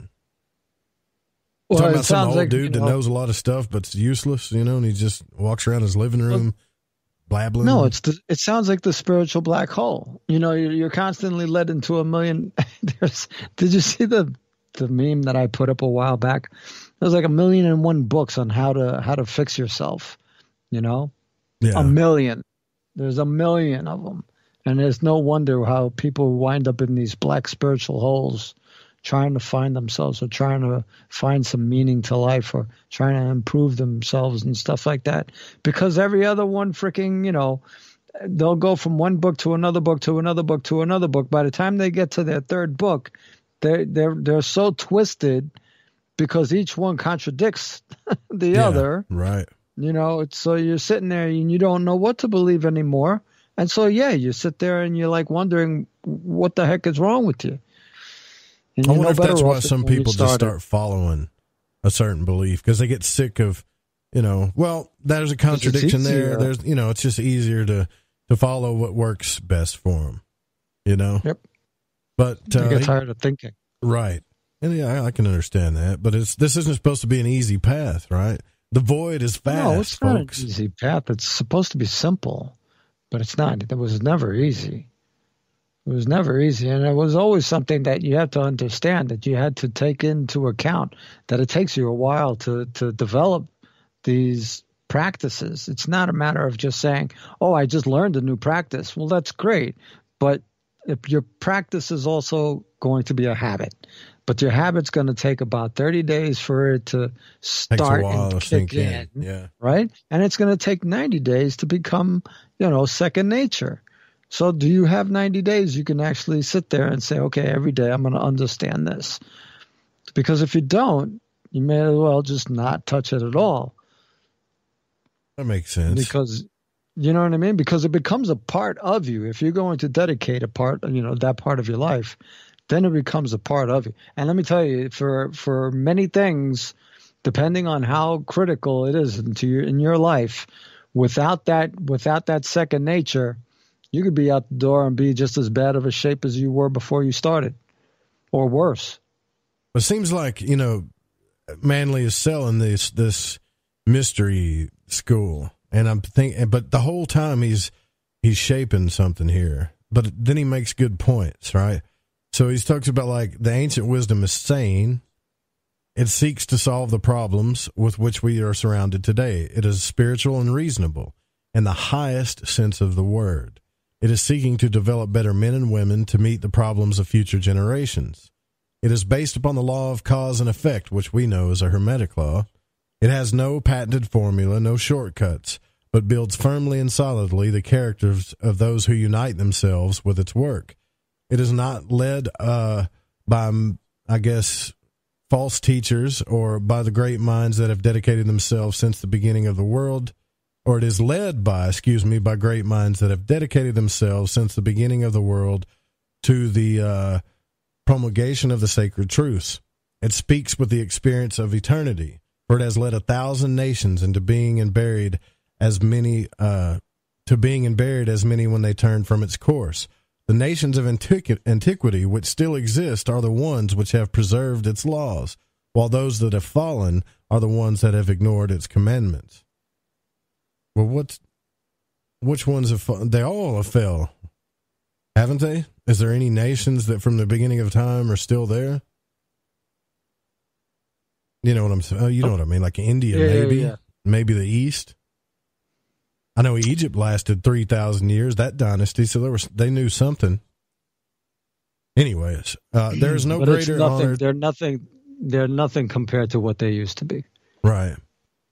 That's true. There is no greater honor than to be called to the service of the eternal wisdom, which was before the beginning and which will ultimately become the visible, exoteric ruling body of the planet. This is something that when Josh Reeves said this, it always freaked me out. But it doesn't mean it's a bad thing. But still, there is no greater honor than to be called to the service of this eternal wisdom, which was before the beginning and which will ultimately become the visible, exoteric ruling body of the planet. Through the doors of its temples, man passes from the temporal to the eternal, from ignorance to wisdom. It is strong and great, this ancient wisdom. It is the earth moistened with the waters of life in which are planted the seeds of doctrines, faiths, and religions. All these are dependent upon it for nourishment and growth. They blossom forth and are glorified, but the dark and mysterious soil in which they all grow is the ancient wisdom. From it they came, or from it they come, and to it they will return. They are temporal, but it is eternal. So right there he's talking about all the religions, according to what he's teaching, came from a higher esoteric wisdom. So there you go. If he's right about that, then we don't need to fight about what we discussed earlier. Think about that. Think about how different all the religions are. They're pretty different, but they all came from a higher wisdom. So we can find an occultist or a seeker will find deep fundamental truths in all these religions. But here's what I've come to understand and why I still have a picture of Jesus knocking on the door up here in my studio. It doesn't mean I'm a fundamental Christian. I just understood the message that the highest commandment was treat others as you want to be treated. And love God, whatever you think that God is, with all your mind, heart, and soul. And that's pretty simple, but I don't understand why the hell that's so hard. Because all of us, all these guys that are doing esoteric things, putting symbols in your face, learning all of these different marketing tricks and stuff, are they treating you the way that you want to be treated, that they would do themselves? When you're being upsold something, or you're being convinced to buy a certain product, I don't think you should have to convince anybody. I don't think selling products is bad, but this whole marketing stuff, it does bother me. And everything, like we had a guy text in from, I believe it was California, one of the last shows, and he said everything in this world is marketing now. Everything is, and it's disgusting. Yeah. You know, the whole thing that happened with Corey Good and their marketing team and all of that stuff, you know, I don't think it would have raised a red flag if people would have known that about the whole marketing schemes and coloring books and conferences and all this stuff with certain people at a fundamental that understood, I guess, these fundamental truths, started feeling like, okay, what's with all the magic curtains and stuff? Yeah.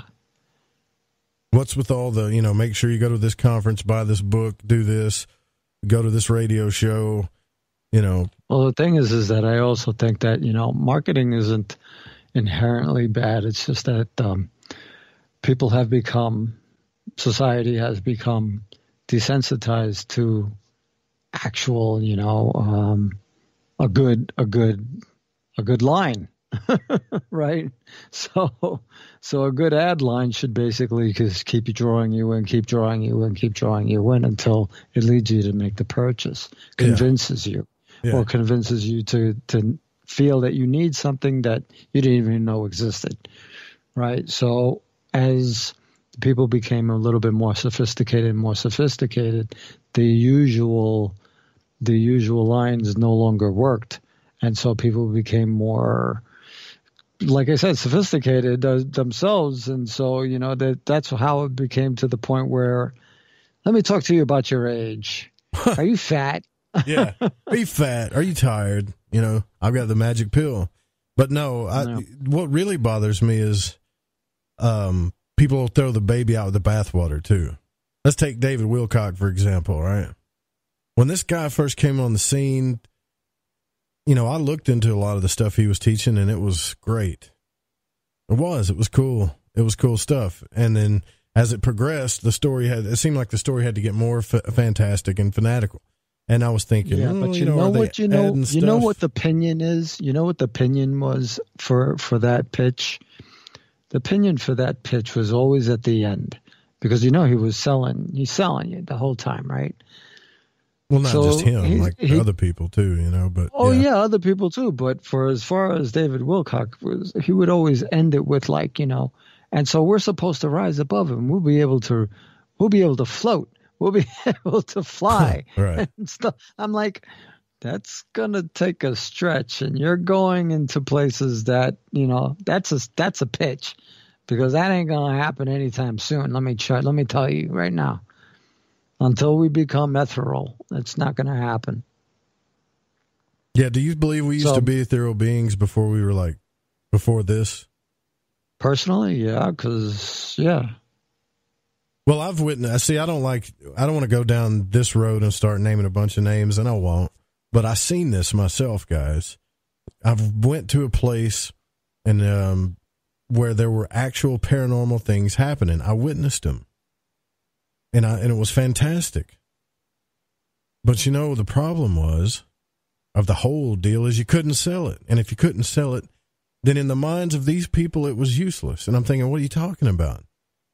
You know, I just saw, and one day I'll be able to talk to you guys about this, but I just saw what you told me that I would see. Yeah, but I don't think we can sell it. And I'm thinking, it just didn't hit me at first. And so they started adding things on to the story. You know, Sasquatch, demons, right? And then they would take in all of these other people's opinions, and they made a bigger story out of it, and a bigger story. And this bothered me, because here we had something that was fantastic, that was really a paranormal and occult experience that I got to experience myself, witnessed it, and it wasn't good enough. And this is something that I was seeking my whole life. You know, these types of things and experiences, we seek our whole life. We want to know that this stuff is real. But it would probably wouldn't sell, and you couldn't, you know, make a whole ton of money off of it. I'm thinking, what the hell does that matter? You realize how great this is. But anyways, I think that stuff happens all the time. All the time. I think people have real, true paranormal experiences or occult experiences, spiritual experiences, and they decide that they want to sell or pitch what's happened and share it with others, which is fine. And it's like the $400 but they realize it's not good enough, and so they start adding all these things to it that are unnecessary. But anyways, I'll move on here with what Manley says, because he's talking about the mystery teachings, and keep in mind that this was a 33rd degree Freemason. He said, the greatest art in all the world is the art of being natural. For that which is natural shall survive. For many ages, religion has been founded upon a false hypothesis. It has sought to fill the world with miracles and unnatural things. It has sought to dictate and dogmatize. For this reason, it is failing. Religion is a body. But today, it is a soulless body. It has not built its tabernacle according to the law. It is not serving intelligently and honestly the needs of the human race, but rather is involving itself and its members in endless dissensions of creed, doctrines, and codes, forgetting entirely the spirit of truth. As a result, one of the most important elements of human life is gradually removing itself from the world, and for lack of an honest, intelligent, fair-minded, and progressive religion, we have an age of extreme materialism, when the God of man merely changes from a gilded figure of an unknown God to a gilded coin with distinctly practical uses. The ancient wisdom tells us that there is but one religion, and that its seed was planted in the souls of things with the beginning of the world. It became a mighty tree with its roots in heaven and its branches upon earth. Like the sacred banyan of India, as all the branches depended upon one trunk, so all faiths and religions depended upon one source, one light for all that they have been, are, or even shall be. Some branches are large and strong, while others are small and weak. But through all of them courses one life, and that life is light, and that light is the life of men. The ancient wisdom knows neither heathen nor Christian nor pagan. It recognizes only many branches on one tree, each branch in itself incomplete, but each part of the tree of faith. The tree asks nothing of the branches, other than that they shall be true to the tree and bear true witness of the life coursing through the tree. The ancient wisdom is the life in the tree of faith. We do not see the life. We see only the leaves and branches which bear witness to the life. But in due season the miracle of the tree is accomplished. The life of the tree is glorified in the bud and in the flower. The life of the tree is consummated in the new fruit of the tree. The glory of the life of that tree is in the new seed which bears full witness to the creative power of all that has gone before it. Now this tree is indeed a tree of life, for without the higher and finer sentiments man does not live, he merely exists. If any branch of that tree does not bear fruit, the Master tells us that it shall be cut off and cast into the fire. It is the duty of all living things to produce some truly constructive labor as recognition of the divine life which is within them. God is most glorified when his children glorify his spirit within themselves. That kind of tells, so if that's true, then that means if you live a life and you're not doing what you were here to do spiritually, I guess, or you're not glorifying the spirit that's within you, then you've wasted your life. But I really don't think that being cast into the fire is true, right? I don't think it is. What do you think about that, Dan? It's a little harsh, isn't it? Like playing your video games your whole life. You play video games 30 years of your life, you're going to be cast off and set to the fire. Well, I think me and my son the other thing is talk. that, it's not a universal or a global, let's say global. There's no global disbursement of this kind of information. This is what my argument was with the whole religion aspect. It's like, because there's like, on the one hand, you have people like Edgar Cayce saying that no soul will be left behind. And on the other hand, you have the religion that says, if you don't do these things, you're going to hell. But half the time, half of the world has no education in any of these in any of this information. So what is to happen to them? Yeah. So right. And so what's the purpose of perpetuating this narrative if everybody's not going to be able to go to have the choice. There you go. That's exactly what I was thinking. Because when he said that, I was thinking, man, there's a lot of people that don't even care about. They don't even know manly people. Yeah, they don't care about the ancient wisdom or anything. The secret, I do, but so you're telling me they're all done for? You know, what's going to happen to them? What, why is it their fault? Right, exactly. It's a scary thought. We kind of went over break here. I'll read some of your texts when we get back. Don't forget that I'm beefing up this newsletter, you guys, but he ain't never going to come out with that newsletter. Yes, I am, and I'm beefing it up, and it's going to have some pretty cool stuff in it. All of my recommendations and some of the stuff that I do, and we'll talk about that towards the end of the program. But we'll be right back. I'm Joe Roop. This is Lighting the Void. We're live on KTLK Digital Broadcasting, the Fringe FM. We're here all night, folks. Even after this show, The Secret Teachings with Brian Gable is coming on. We'll be right back.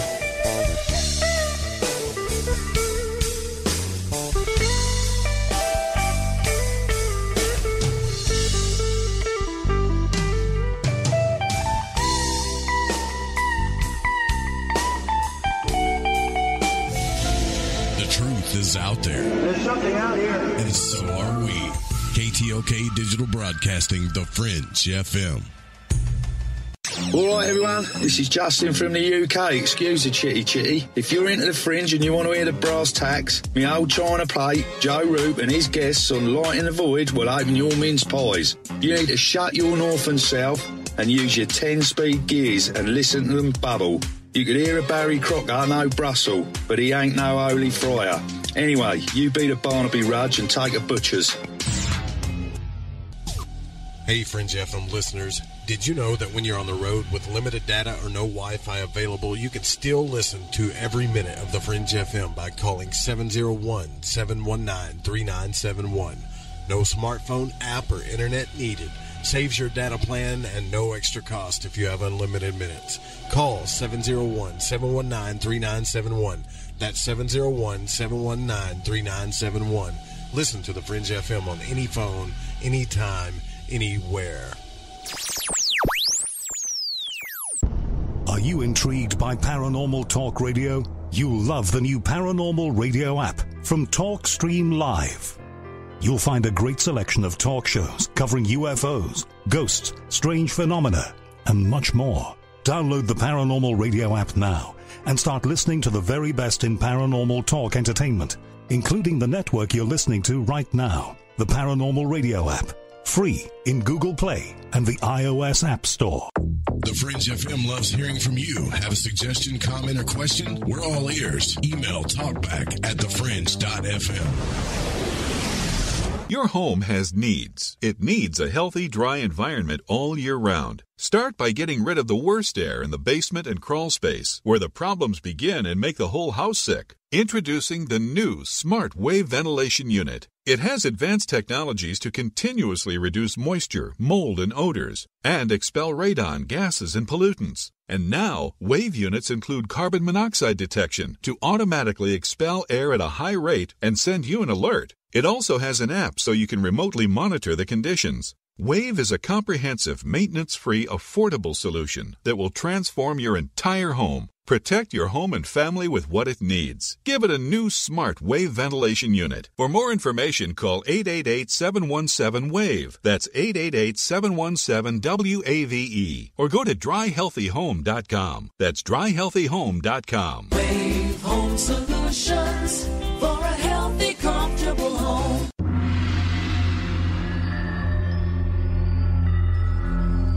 Greetings, galactic community. This is Suzanne Ross, host of Sci-Spy Radio, every Wednesday evening from 5 to 7 p.m. Pacific.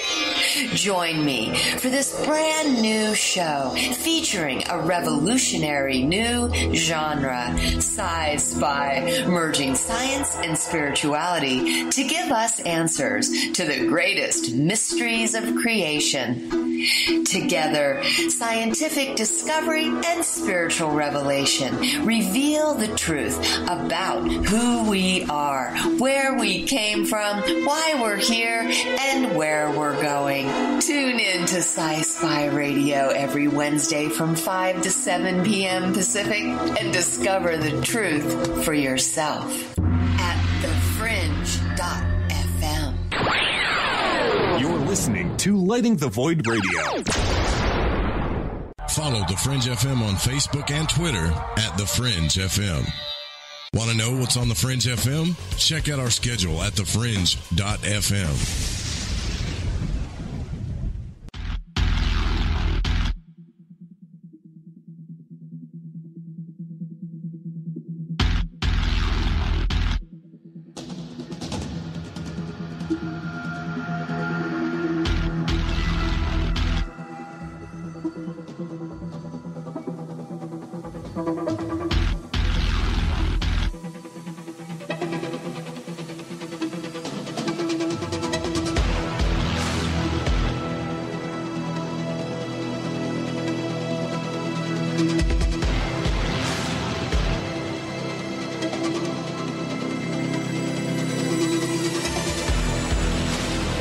Welcome back to Lighting the Void. Tonight we're studying the ancient mystery schools, and we're talking about between two worlds of science and religion. I'm getting somewhere. We're about to wrap up these Manly P. Hall quotes, so we can tell you, I guess, what the moral of the story of tonight is, for me anyways. I want to say thank you to some of the messages to you guys that I've received. I've received a bunch of messages over the past few days, and I can't remember some of your names, but I had one guy tell me that he loved this show. I think his name was Blondie something on Twitter, and he said, I love the show, man. It reminds me of Coast to Coast, but with more of a creepy vibe. And I was thinking, damn, I guess that's kind of cool. I mean, I never really meant to give off a creepy vibe, but if the show gives you a creepy vibe, then that's great, if you like it. But and someone, I think it was Daryl, used the speak pipe. And I'll play that probably tomorrow night once I bring it up. But there is a speak pipe on the website where you can, hit the button. It's real easy. You go to lightingthevoid.com, you go down to where it says speak pipe, and you hit the button, and you can speak into it and give feedback about the show. And even if it's like hate feedback, I'll play it. I don't care. I think hate's just as feedback is just as good as any. But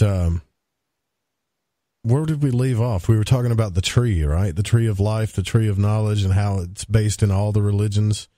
But I was telling Dan during the break that the reason why that I'm talking about these things is because when we discuss everything paranormal, occult, scientific, exoteric, you name it, whatever we talk about, I want to do it carefully. I don't want to be that person that is influencing you to go out and do something or practice something or try something, and you're not being careful about it and something happened. And I have my reasons for that. And I told you guys the story the other night about my friend.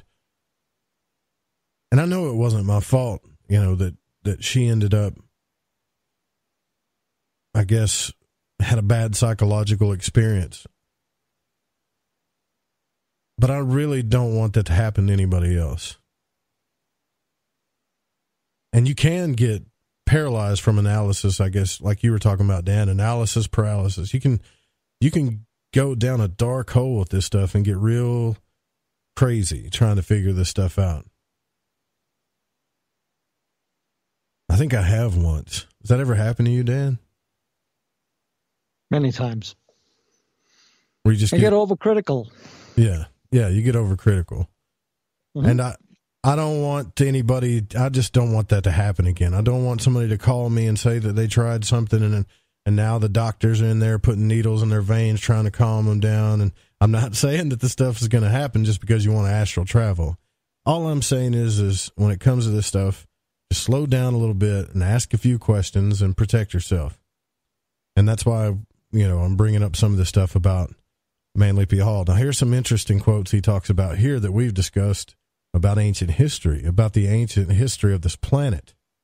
He says, in the remote past, the gods walked with men, and while the instructors from the invisible planes of nature were still laboring with the infant humanity of this planet, they chose from among the sons of men the wisest and the truest. These they labored with, preparing them to carry on the work of the gods after the spiritual hierarchies themselves had withdrawn into the invisible worlds.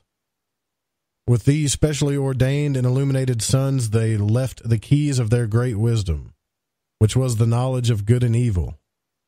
They ordained these anointed and appointed ones to be priests or mediators between themselves and that humanity which had not yet developed the eyes which permitted them to gaze into the face of truth and live.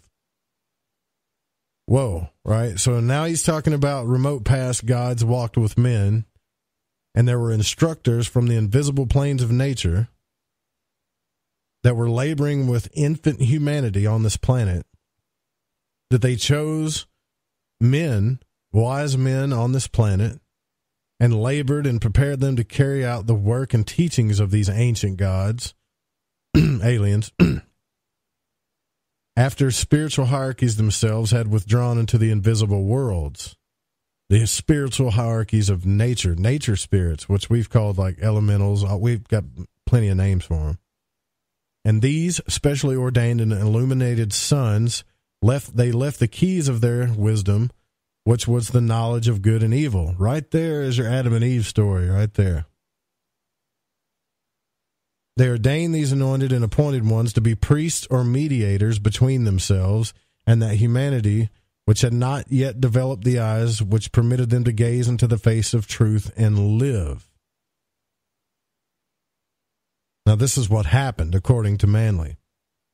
Overshadowed by the divine prerogative, these illumined ones found what we now know as the ancient mysteries.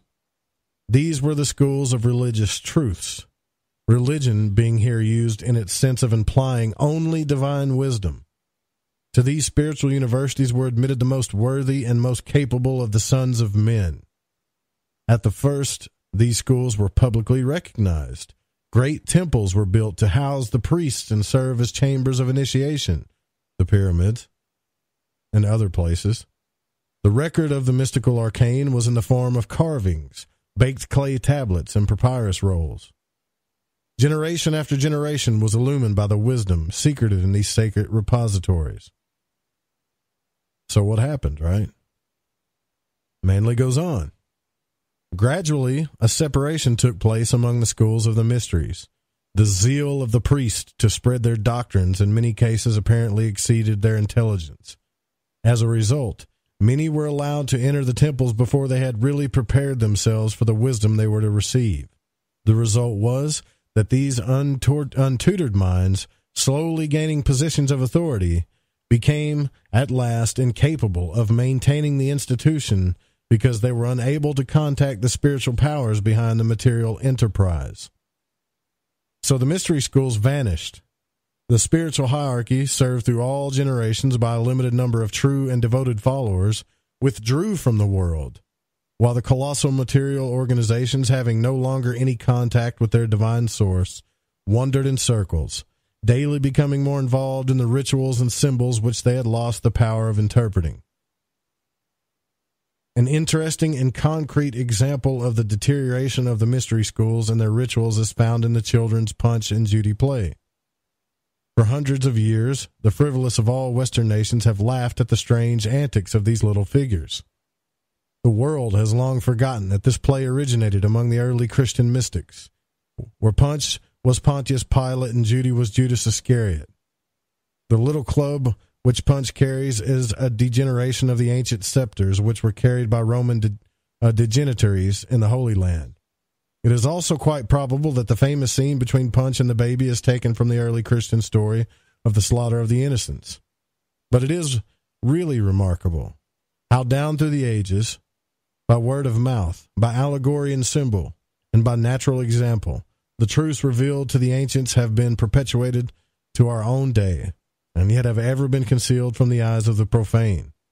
It has been said that the wisdom lies not in seeing things, but in seeing through things. For the occultist, at least, this is doubly true. So there you go. What I'm getting from this is the ancients, they They came to teach their things from these invisible worlds, and gods, I guess, from other planets or wherever they came from, taught these great initiations and gave them to people that knew what they were doing, that could handle the stuff and divvy it out properly. And certain people, it just happens, because I guess of our own nature, according to Manly, that they got into positions of authority and they became the priest class. The priest class, right? That's what we have today, the priest class, pushing their doctrines on people, and then could no longer tap into these spiritual powers and attain visions and do all this stuff. And so now we got a bunch of gobbledygook today. And even in the Christian teachings, Jesus tells people about, what does he call them? Scribes and Pharisees, right? That are harbingers of hell. People that push religious doctrine and rules upon you, like your Holy Bible, and they hold it up and they say that that's the Word of God, and you better follow it, right? And they don't understand the fundamental esoteric ancient wisdom behind it, are the ones that are really making the hell on earth that's keeping us from tapping into these things. Now, I can buy that. You buy that, Dan? It's people like you what cause unrest in the world. Yeah. I mean, do we really understand? That's what I'm trying to say. Do we really understand where religion came from? And in the beginning of the show, we talked about the brain, at what sides of the brain, the left side is more scientific. It talks to the science and logic of things. The right side to the illogical things. We're always walking between two worlds. The illogical things being symbols and esoteric stuff and metaphors, art, feeling, emotion. We walk between two worlds every day. We need to learn to live and let our life be a symbol or a metaphor of who we are. In the teachings, when they ask whatever God's name was, he always said that I am that I am. But nobody ever really thinks that. I've talked to pastors about that. It's the great I am. And I'm like, yeah, but what does that mean? Why does he call himself I am? What does that really mean? Remember what I said. Yeah. It just means, I think, every day when you do an act, or let's say you do something spiteful, then you're saying at that moment, I am spiteful. Everything you do in your life is a metaphor of who you are or who you're becoming. And if we truly get plucked away, then that makes me wonder. I know we're going to make mistakes, but maybe we should try not to make them again. I know we should love and have fun and observe the natural cycle of birth and the resurrection as we do during these holidays, and the divine union of energies to create life. But if we really want to become wise men or wizards or a walker between worlds and change the planet or influence change, we got to start doing this stuff. Or maybe the world is merely a place of life and experiences where we are farmed by a higher consciousness and plucked when we're ready to move on to higher realms. And the earth just continues its thing, man. The big wheel keeps on turning, as that song says. It continues its cycle of life and destruction. I don't know these things. I just wonder. I just want to ask you guys that when you're seeking truth, whether it's esoteric, conspiracy, ufology, to keep in mind the nature of the hemispheres of your own mind, and to not stray off the path. And if I do, help pull me back on. Our time's very short here. This is the stuff I've been thinking about. You do that when you hang out at hospitals long enough. And we got to make the best of it for the causes of discovery and experience. That's what I think we're here, to discover who we really are and experience life so that we can obtain what our heart truly desires. And I'd like to think that that's unconditional love and ultimate truth. Not just, there's some people that'll tell you that it's sex. It's all about sex. There's a lot of occultists teaching that now, that they stop right there. I'm being honest with you. And that was, when I heard that, I was like, really? So I've been reading all these books to learn about what the orgasm is? I don't think so. Oh, tantric magic. Yeah, tantric, and that stuff, you know, if you go and listen. That was a little obsessive. Yeah, yeah. And if you go and listen to Amalia's podcast, Love, Sex, and the Hidden Agendas, you know, she went to the East to understand some of these energies and learn these things. And what happened is the gurus that were teaching this stuff, some of them weren't great people. So they were teaching great truths about higher energies and stuff, but their purpose wasn't so great. And now you got this, what's this guy's name? John of God, guy that's selling crystals and supposedly a real high spiritual teacher's got like 12 different women accusing him of trying to seduce him and all this Me Too stuff. So when people like some of my listeners come out and they go, look, I just don't want to mess with this stuff. And the magic occult, you know, you're playing with the devil. And we want to laugh at them, right? When it was, well, you just don't understand, right? Like we're better than they are. You just don't understand. Now, maybe they're actually a little smarter. And maybe they know that it's a long damn road, which I don't think they do, but maybe they know it's a long damn crazy road, this path that we're on. But I'm not getting off the train. I just think we need to be a little bit more careful. We're not here very long.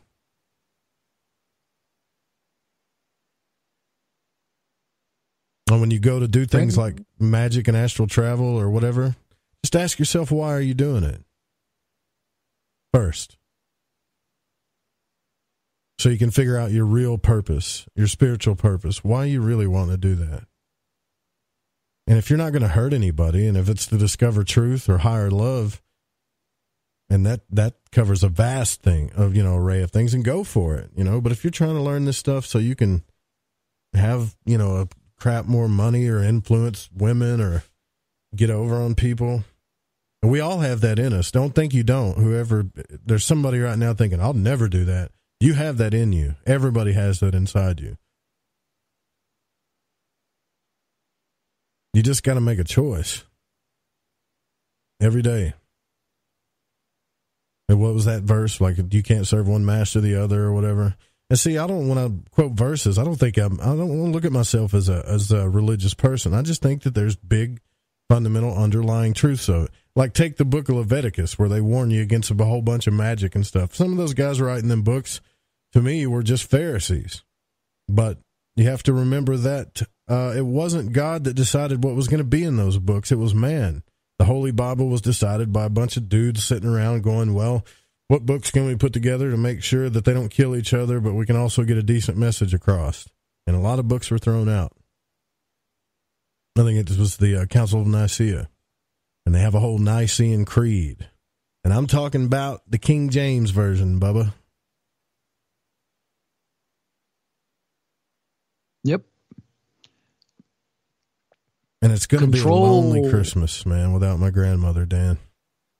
I know that.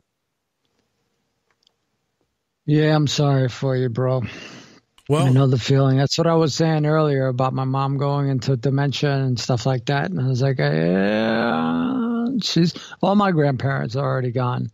So she was like the last one. Huh. My mom being the last one who's immediate family. What do you do? So, that's what I want to ask you, okay? And I mean this, right? So my grandmother, like I didn't know my mother growing up, not really. So my grandmother stepped in and represented everything of that feminine power and that feminine love. You know, your dad or father figure in your life is always the hard ass or whatever that doesn't really care. You run to your mother, she'll hug you and say everything's okay. You want something to eat, buy you nice clothes. The thing that mothers do, right? That thing they do. When that figure in your life leaves for the last time, I think you got to become that in your own life, right? Like my other grandmother passed away. There's my mother passed away. You go through. If my grandmother passes away, and I hope she's still stable, you know, But one day she will, right? Then that representation of that energy is no longer in my life, just like it's no longer in yours. That can't be easy to deal with. Well, you got to remember, at this point in our life, Joe, it's not like they were there every day of our lives, right? So there are times that we've gone without them, right next to us and stuff like that. So we were already carrying whatever we were able to get from them, in regards to the feminine energy or whatever you want to call it.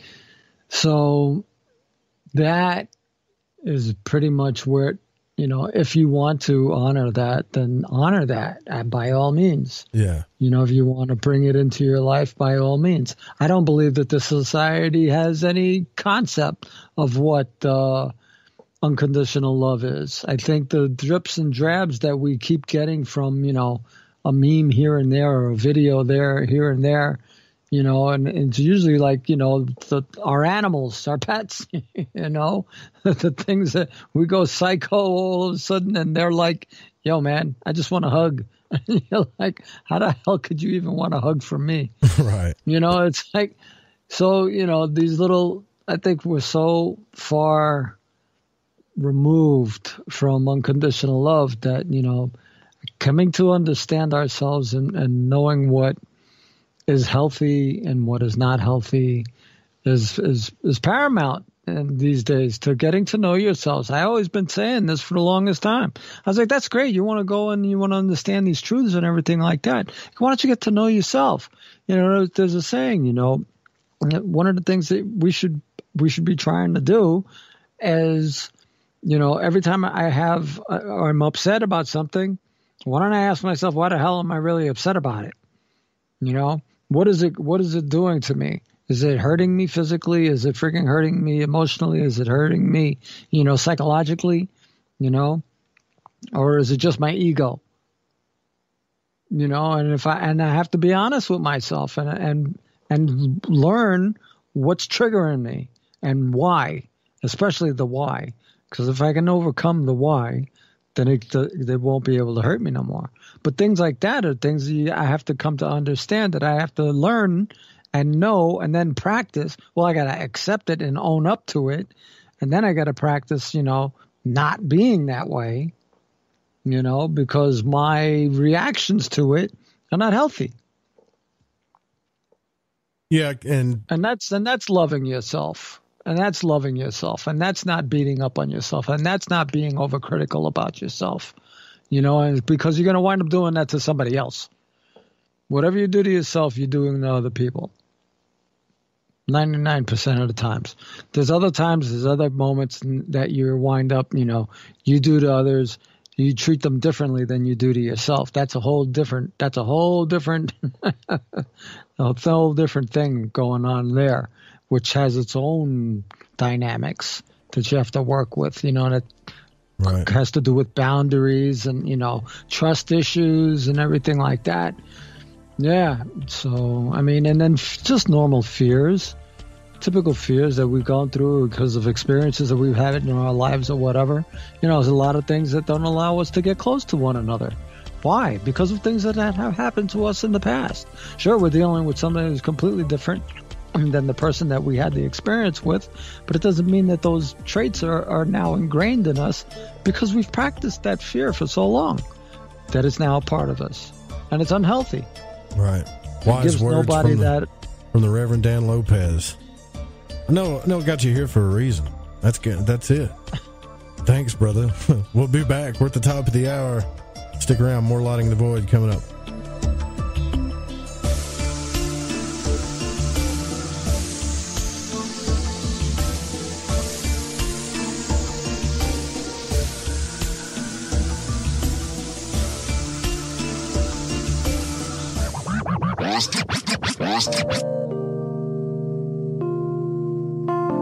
This is Elle.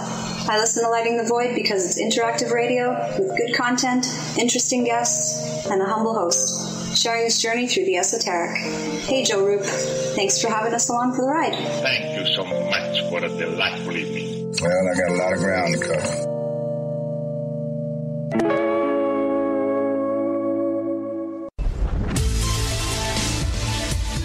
Hi, this is Aaron Hunter, host of Real Paranormal Activity, the podcast where we tell real paranormal experiences of people from around the world. And we also conduct interviews with authors, investigators, psychics, and mediums. Real people, real stories, real fear. Thursdays at 6 p.m. Pacific, 9 p.m. Eastern on The Fringe FM. See you then.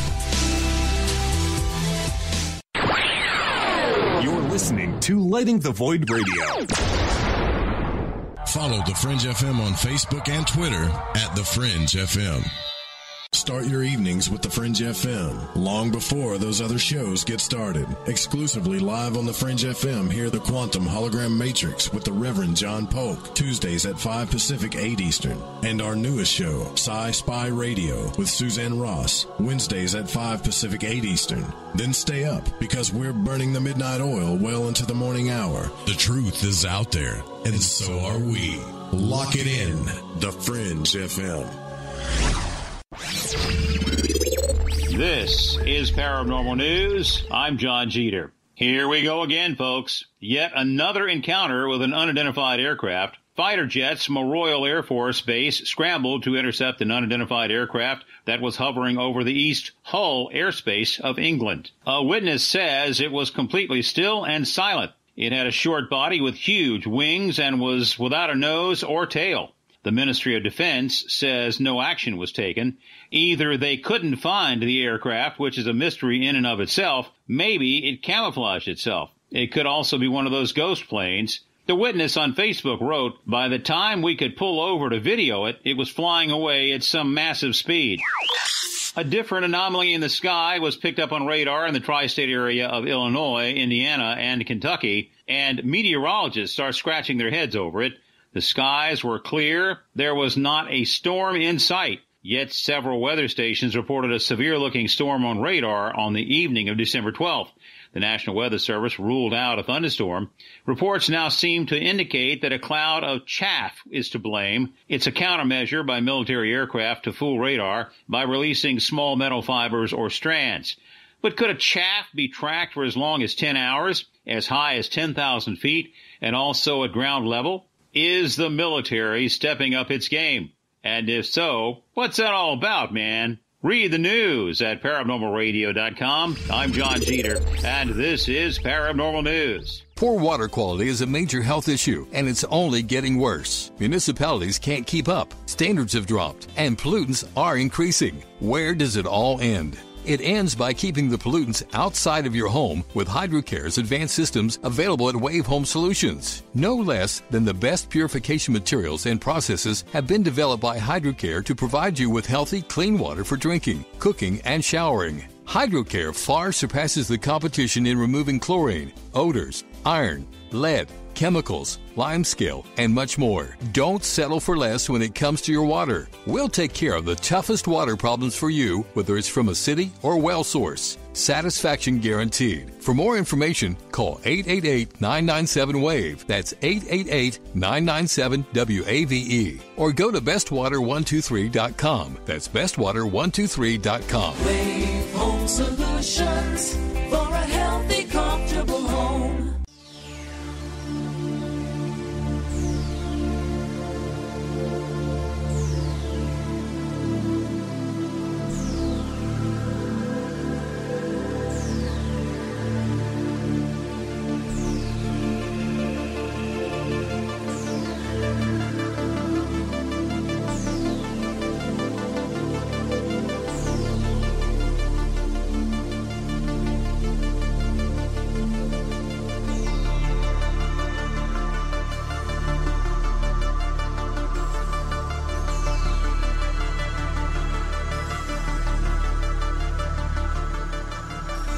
Welcome back to Lighting the Void. Apparently Saturn's rings are starting to disappear. This was an article just released today that there's a new study that has a theory that Saturn's rings are likely 100 million years old or younger, not billions of years. But last year, a flyby of NASA's Cassini probe also hinted that Saturn's rings may be young. That belt of Saturn actually stretches 175,000 miles across and mostly consist of icy chunks ranging from teeny tiny boulder size to big chunks. But this data that was gathered by the Cassini showed the ring's particles are rather small, perhaps debris from a past collision with the planet, and not as primordial as one theorized. But the big story here is the rings are going away, which is sad, but they'll always have rings. I think it's going to take a long time for that stuff to disappear. They said 100 million years. Yeah, I mean, a lot of the stuff I'm finding in the news is not even worth talking about. I have to be honest with you. There was another article where they were talking about the plate tectonics and that the stuff was loosening up, and then you go on to read on it. Oh, it's been doing this for hundreds of millions of years. I'm like, what? You guys are just talking about the nature of the planet, right? Science. And so, look, this goes back to the start of the show, that the left side of the brain, we're talking about walking between two worlds here. They tend to overanalyze things, so they run out of stories, then they just sit and theorize about stuff. They've been theorizing about space and what dark matter is for how long now? I want to say at least 30 years or more. Oh, it's like that comet that's like several million miles away. Mm-hmm. I didn't even see it. Did you see it? Not the first one. That was, for some reason, when I went onto the website, I think Mary had shared it, but I went to go onto the website and there was some countdown. So I was watching the countdown, and all of a sudden the countdown went in reverse. And I'm like, well, I refreshed the link, and it was a link to a YouTube thing. I was like, it never came on. And I was like, you can't see nothing from here because we're cloud covered freaking for 9 months out here in northeastern. So that was the closest we were going to be able to get. And whatever. Yeah. A cat just about knocked everything down. Sorry about that. Why don't bring the cat in the studio? But you were talking about that before the break, about unconditional love. You remember I used to complain about Leo whining? I mean, he just, that's all he does is whine, right? I fed you, okay? I gave you food. I cleaned out your litter box. I gave you fresh water. What do you want? I want attention. That's exactly what he wanted. I want to be pet. I want to be pet. When I leave the studio, I'll go into the house, and it'll be completely dark, pitch black. Mm-hmm. But I can see, once my eyes start to adjust, I can see the little white fur ball kind of moving around on the floor, and boy, is he whining, right? And he walks right up to me and just starts rubbing me. Right? He's weird. I've never heard a cat sound like this guy. But as soon as I put my hands on him and start petting him and talking to him, telling him how good of a cat he is, it's over. That's all he wants. Yep. And we were talking about that, about the motherly energy, the love energy. When that goes away, what do? And people are asking in the chat, is your grandmother still alive? Yeah, she's still alive. She's in a fight right now. She's on chemo and she's in a fight, and I know she's doing her best. She's stable. Her oxygen, all her vitals are stable. They're just trying to figure out how to get whatever infection she has out. Which kind of worries me, because at first they said it was something having to do with her kidney. And then we went back yesterday and they brought up this E. coli thing. And I'm thinking, E. coli. And then me and my grandfather and my dad, we started talking about this lettuce deal. And I'm thinking, well, damn, it's one thing for us to fight it off, but somebody on chemo. And that's another thing, this chemo stuff. I'm not saying that it's you shouldn't do it, but sometimes I wonder if it'd just be better to not do it. Like my last grandmother died of, non-Hodgkin's? And she went through a few rounds of chemo, actually. And I'm thinking, I can never get a straight answer. If I ask the doc and say, would it be better to let the cancer just take you out slowly? I don't know. If there's any doctors in the chat room or scientists, let me know. But either way, it's hard to talk about because it's personal. But what I do know is talking about it helps. And I think what I think about are all the times that when I grew up, my dad didn't celebrate Christmas because he was one of those truth seekers as well. And he found out that Like I was telling you at the beginning of the show, that Christmas was just not real, Santa wasn't real, and God's no part of a lie, so we're not doing Christmas. Right. So imagine growing up in a house, never doing Christmas. No presents, nothing, and everybody else around you is getting to do all that stuff. Not very fun. But I could always go to Grandma's house. She was doing Christmas. And my dad loved me enough to drop me off there. You know, and she would do everything in her power to make me happy. Everything. And my grandmother wasn't the type of person that, like you would think of a grandmother, like an old grandma just moving around, cooking and talking to you about the good old days. She wasn't like that, man. She would take me to cool restaurants and buy me cool clothes. And I mean, I think we even ate at Hooters one time. Just a cool grandma, you know. When that goes away in your life, or when the threat of it is there for it to go away, and you don't have that, I think what a lot of guys do is they'll date a woman and they'll try to make that woman their mother. I would suggest you not do that. That's a good idea. Don't do that. Don't do you got a thermometer, and blah, blah, blah. Even if they're trying to take care of you, they feel like that's what they're supposed to do. But don't lean on your woman as your mother. Please, for the love of God, don't do that. But what I think maybe is you have to learn to be that person that she was for yourself. And don't let anybody stop you from doing that. I hope that this is not one of those times. You fill that void yourself. Yeah, you fill that void yourself, exactly. I hope that this isn't one of those times where I'm going to have to learn about that. I don't think it will be, honestly. I don't know, but I don't think it will be. I know she's in a fight, and she's been in ICU for 3 or 4 days now. And I'm sure my family probably hates me for talking about it on the air, but I don't care, because I know most of my audience cares about me. I know that. I know you guys do. You guys don't want to go into that because I'll start freaking out and crying like a little girl on the air. But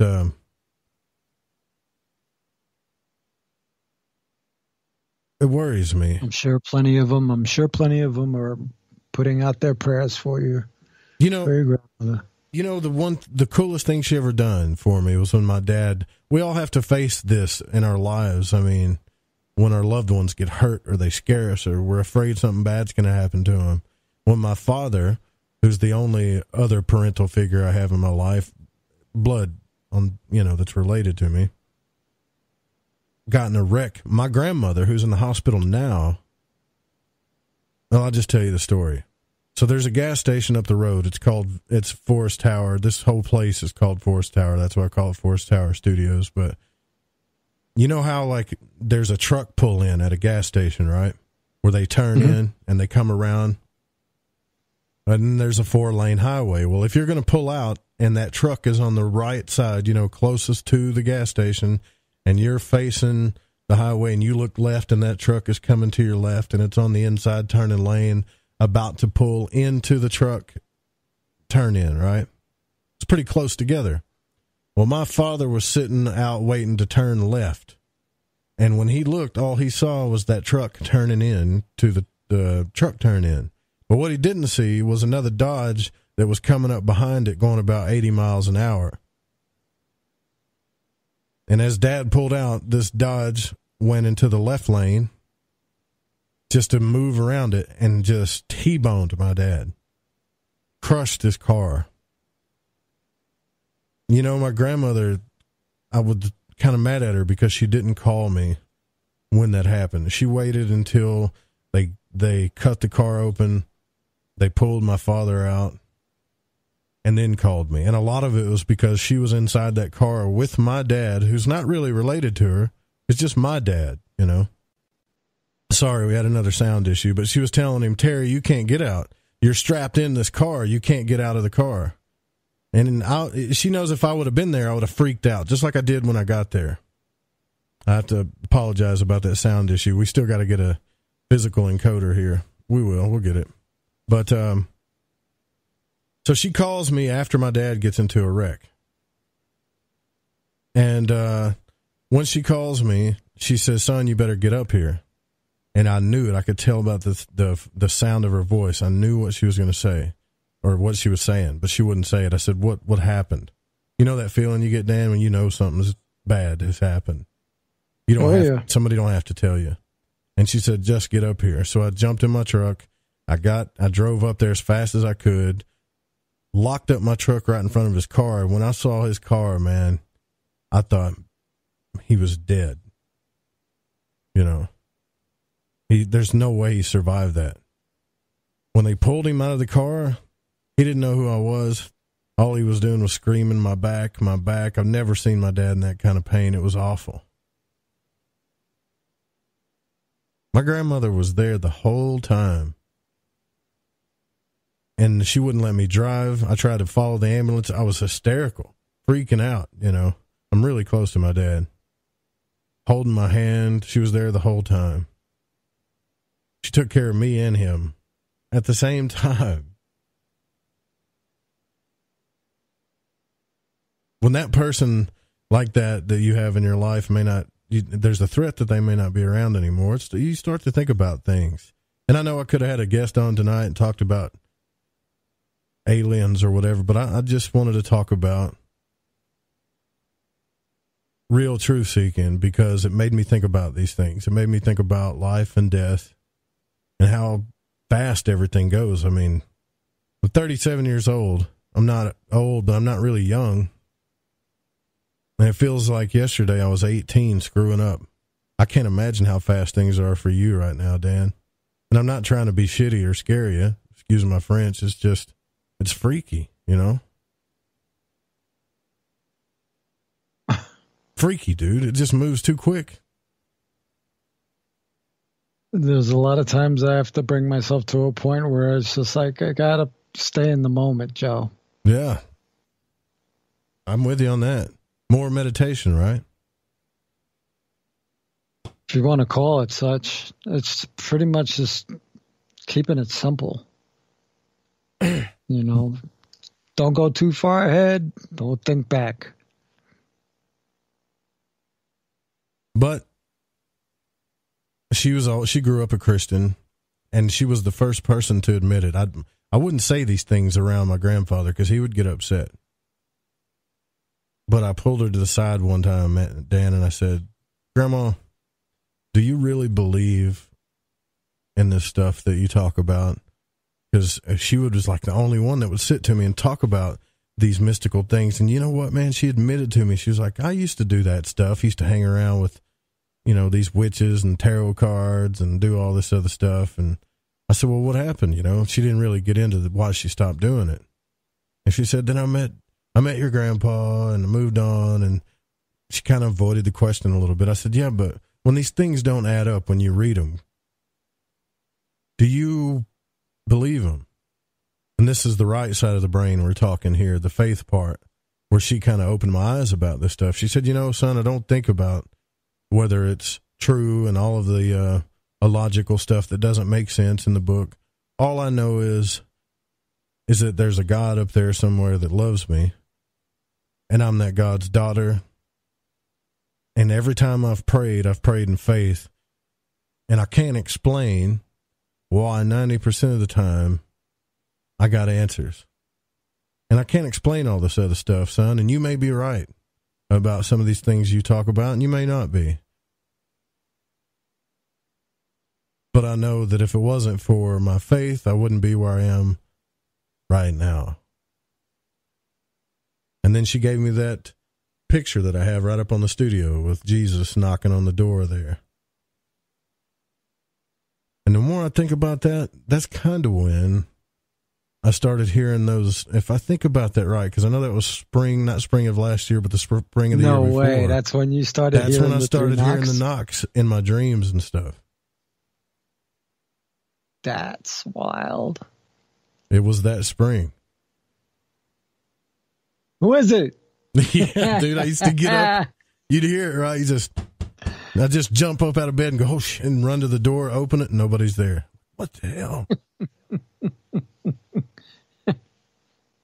I got it journaled, you know. All right. Man, this encoder is really pissing me off. So I got to explain the sound issues real quick. So I'm using a software encoder because we haven't got the hardware encoder yet. You guys have really, I can't ask anything of you more when it comes to the studio. You guys have really done your part and pitched in on the studio. But these software encoders are expensive. And so Eric and I are hardware encoders. So once we get that, you won't hear no more chippy or chirpy. It doesn't matter how bad the internet gets.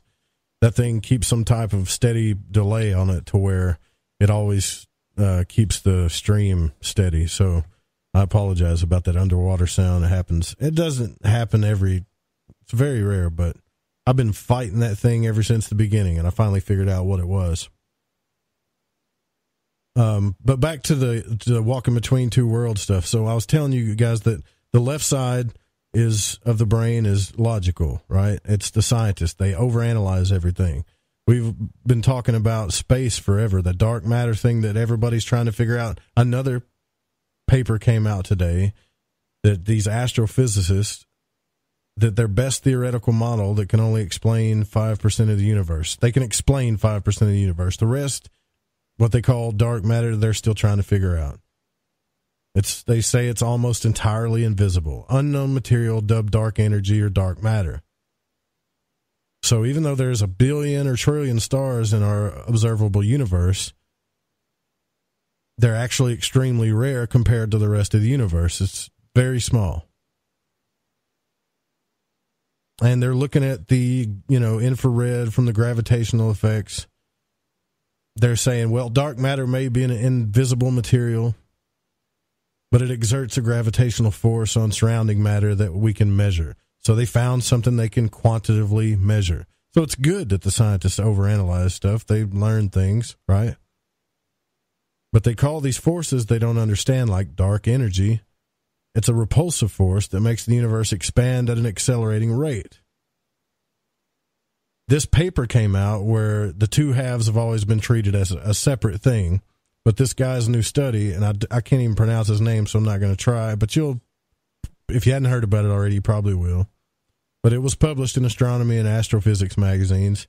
It suggests that they're both part of the same concept, which is a single unified dark fluid of negative masses. So they may be changing the name of this stuff from dark matter to dark fluid. But everything to them, it's like hypothetical, theoretical, whatever. Negative masses are hypothetical forms, and I can go on and on and on. But when you sit down with these guys, and let's say we had a philosophical discussion between religion and science, they would throw religion entirely out the window because they're super left brain focused. It's not logical. I can't measure it. It doesn't make sense. But I've never met... They can't explain the power of faith. They can't explain it. Right. Yeah. They can't explain miracles. They can't explain mysticism. And this will... If you read Dean Radin's book on magic, I think he's really nailed it down to what I'm talking about, walking between two worlds here, that we need things like religion. And I know that sounds crazy because some of you guys think I'm a religion basher, but I'm not. But we need it in the way that it was meant to be in the very beginning of time, which I think Manly P. Hall is trying to tell us about, that it was actually a doorway to hidden wisdom. It was a process of initiation, so that when you read things, they didn't logically make sense. You would ask questions, and therefore you would seek, and you shall find. But instead... Yeah, I don't know if he's talking about... Yeah, I think he's differentiating between religion and organized religion. He was. Whereas an organized religion is pretty much a control, and religion in of itself is the practice where, if you do something religiously, it's like, you're doing it repetitiously. Yeah. I mean, he was, and he said that in the past, and he talks about this stuff as if it's factual, which is kind of hard for me too, because how does he know this stuff thousands of years ago, right? How does he know it factually happened? But he talked about how there were certain initiates that were responsible for teaching and being priests, and the priestcraft came in, people that were let in that shouldn't be, and now we have the Vatican, super dogmatic religions, both on the Christian and Muslim side. And even the year 2018 going on 19, we've even got apps to help you find the blasphemers. I wish I was joking about that. So when he talks about the human race being truly lost, in a way, I think we truly are lost. You know, we may be technologically advanced, but just like John Anthony West said, our ideas of progress and linear progress are pretty stupid. We believe because there were ancient people that they were primitive and not intelligent and not very spiritual. But in a lot of ways, I think they were advanced. I mean, we could figure out how to put a terabyte in something the size of my pinky nail. But we also got the same people building apps to help Muslims find blasphemers. And you know, if it's a jihadist area, what they do to those blasphemers. And just like, what's his name, Pontius Pilate, they can wash his hands. My hands are clean. I just built the app. I'm not responsible for what they do. Monsters. Modern day witch trials. You got that right. And like Crow 777 talks about, modern day witch trials and modern day book burnings. We're up against our last break here. Hope you're not too sad with the stories I've been telling you, but I swear to God, I'm trying to make a point. Eventually I'll get to it. We're here with the Reverend Dan Lopez. We're in the last part of the show. This is Lighting the Void. Stay with us after these messages.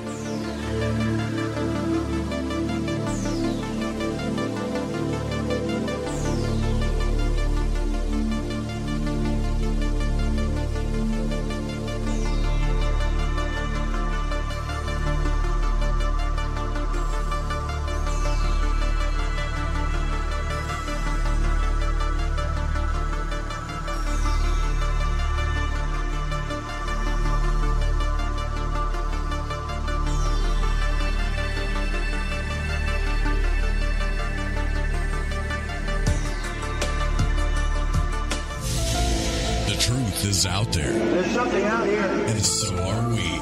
KTOK Digital Broadcasting, The Fringe FM. You're listening to Lighting the Void Radio. Who were the real ancient Egyptians? What is it about ancient Egypt that captivates us all? The critically acclaimed series Magical Egypt is back with all new episodes. Let Chance Gardner and company take you on another adventure through Magical Egypt in the new series Magical Egypt 2. Magical Egypt 2 attempts a forensic reconstruction of the science of the ancients through a study of ancient aesthetics. Also, the best researchers and authors in the field like John Anthony West, Graham Hancock, Laird Scranton, Robert Bouval, Lon Maladuquette, Aaron Cheek, and more join together to explore the topics of the esoteric and the hidden messages of the ancient Egyptians. Just go to magicalegypt.com right now and put in the code word FRINGE and get 10% off any download or order, including the groundbreaking original Magical Egypt series, as well as the new episodes in Magical Egypt 2. Also, check out the great work and the companion series at magicalegypt.com. Click the banner on the Fringe FM or go to magicalegypt.com and use the code word FRINGE and get 10% off your order today while it lasts. All right, everyone, this is Justin from the UK. Excuse the chitty. If you're into the Fringe and you want to hear the brass tacks, me old China plate, Joe Roop and his guests on Lighting the Void will open your mince pies. You need to shut your north and south and use your 10-speed gears and listen to them bubble. You could hear a Barry Crocker, no Brussels, but he ain't no holy friar. Anyway, you beat a Barnaby Rudge and take a butcher's.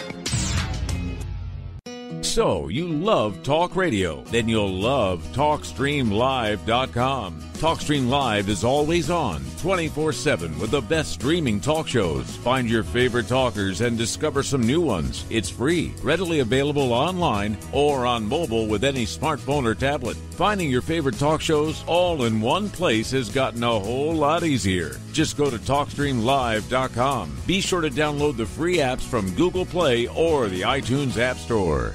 Hello, this is Vance Nesbitt. Take the time to expand your mind by listening to Lighting the Void with Joe Roop right here on The Fringe FM. Follow The Fringe FM on Facebook and Twitter at The Fringe FM.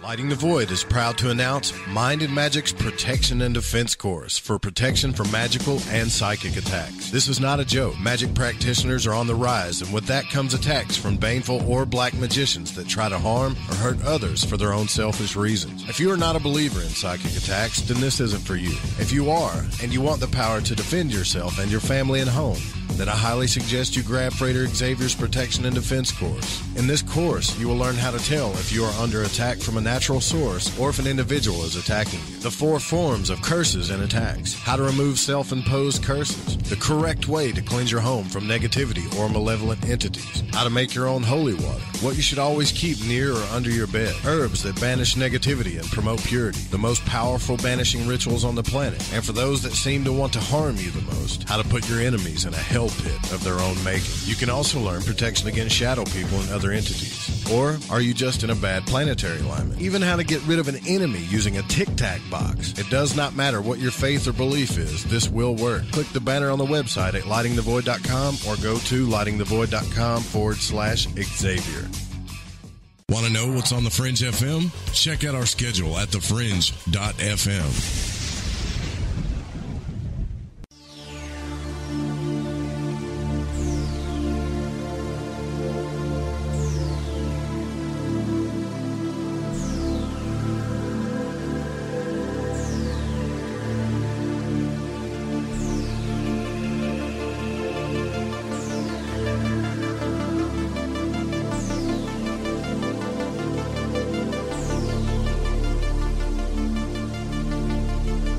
Be sure you guys stay tuned tonight after the show. The Secret Teachings with Ryan Gable is coming up.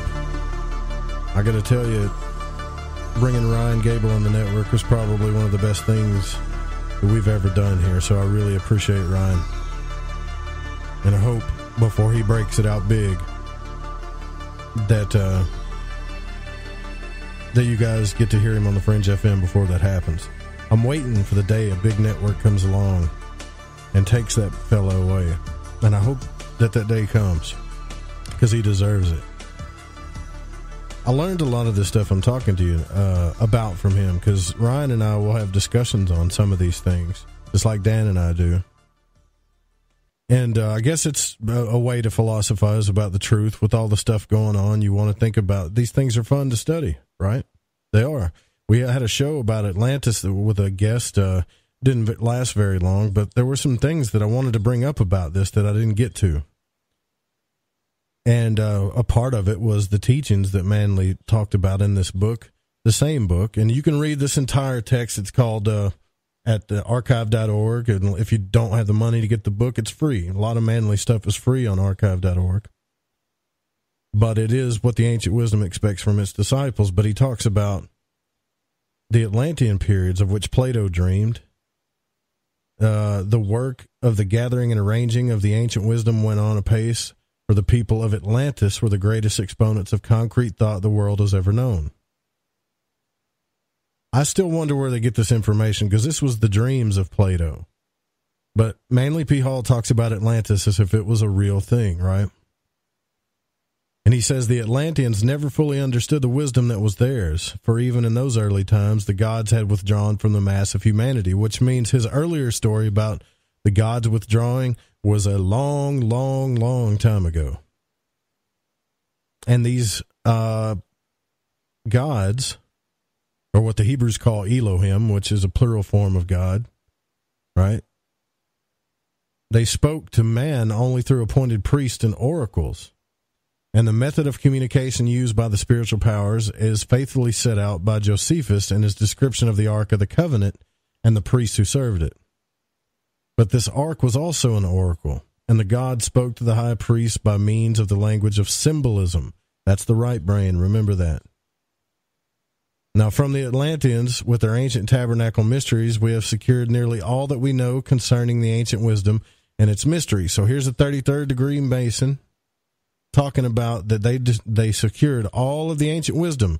Keep in mind that the government of the United States was built upon Masonic and fraternal ideas. We have secured nearly all that we know concerning the ancient wisdom and its mysteries, according to the sacred book. They were the keepers of the spiritual records which had been given to them by their progenitors. the Serpent Kings. Now, that automatically has a negative connotation in a lot of people's minds, right? The Serpent Kings who reigned over the earth. So now he's saying that all of the stuff we just read earlier, we're talking about, these were Serpent Kings who reigned over the earth. It was these Serpent Kings who founded the mystery schools, which later appeared as the Egyptian and Brahmin mysteries and other forms of ancient occultism. The serpent was their symbol, for they taught man the use of the creative energy which courses through the nature of his own body as a serpentine line of force. So now we know we're talking about Kundalini. They were the true sons of light, and from them have descended a long line of adepts and initiates, duly tried and proven according to the law. These have kept alight the divine truths through many generations of ignorance and thoughtlessness. The later Atlantean world crumbled because it wavered from the law. It forgot that nature was the ruler of all things, and in attempting to survive unnaturally, it was destroyed. Before its disintegration, however, the ancient wisdom passed into the new Aryan world, where from the heart of the lofty Himalayas, its adepts and initiates began the process of building a new people to be the living tabernacles of the gods among men. So, man has not always been a material being. Eternities ago, he was a spiritual creature of radiant and glorious powers. So, that means that all of that stuff we read before happened a long time ago. Atlantis came along. They probably tried a little magic, maybe opened up a portal or something. Everything got destroyed. Maybe the deluge happened. Maybe. I'm not speaking about this as fact, but maybe it did. And now these ancient teachings are coming, or these secret teachings are coming from the Himalayas. I used to wonder, Dan, about that. Like, there still has to be hidden masters up there somewhere. Now, I'm not talking about the Dalai Lama. I'm wondering if there's like true Gandalf type monks up there, man, that the world has never seen. The Merlins. Yeah, you see movies about that stuff, and like even like Doctor Strange, where they go to these places, and we've got friends that have been on the show that have traveled to these places and learned from people, but I think Jason Quitt was one of the only people, besides maybe Amalia, that told me about how he saw true energetic transformation happen in front of him. Daniel Joseph talked about how there were people on the earth right now that all they do is meditate and focus on bringing the planet to a certain place.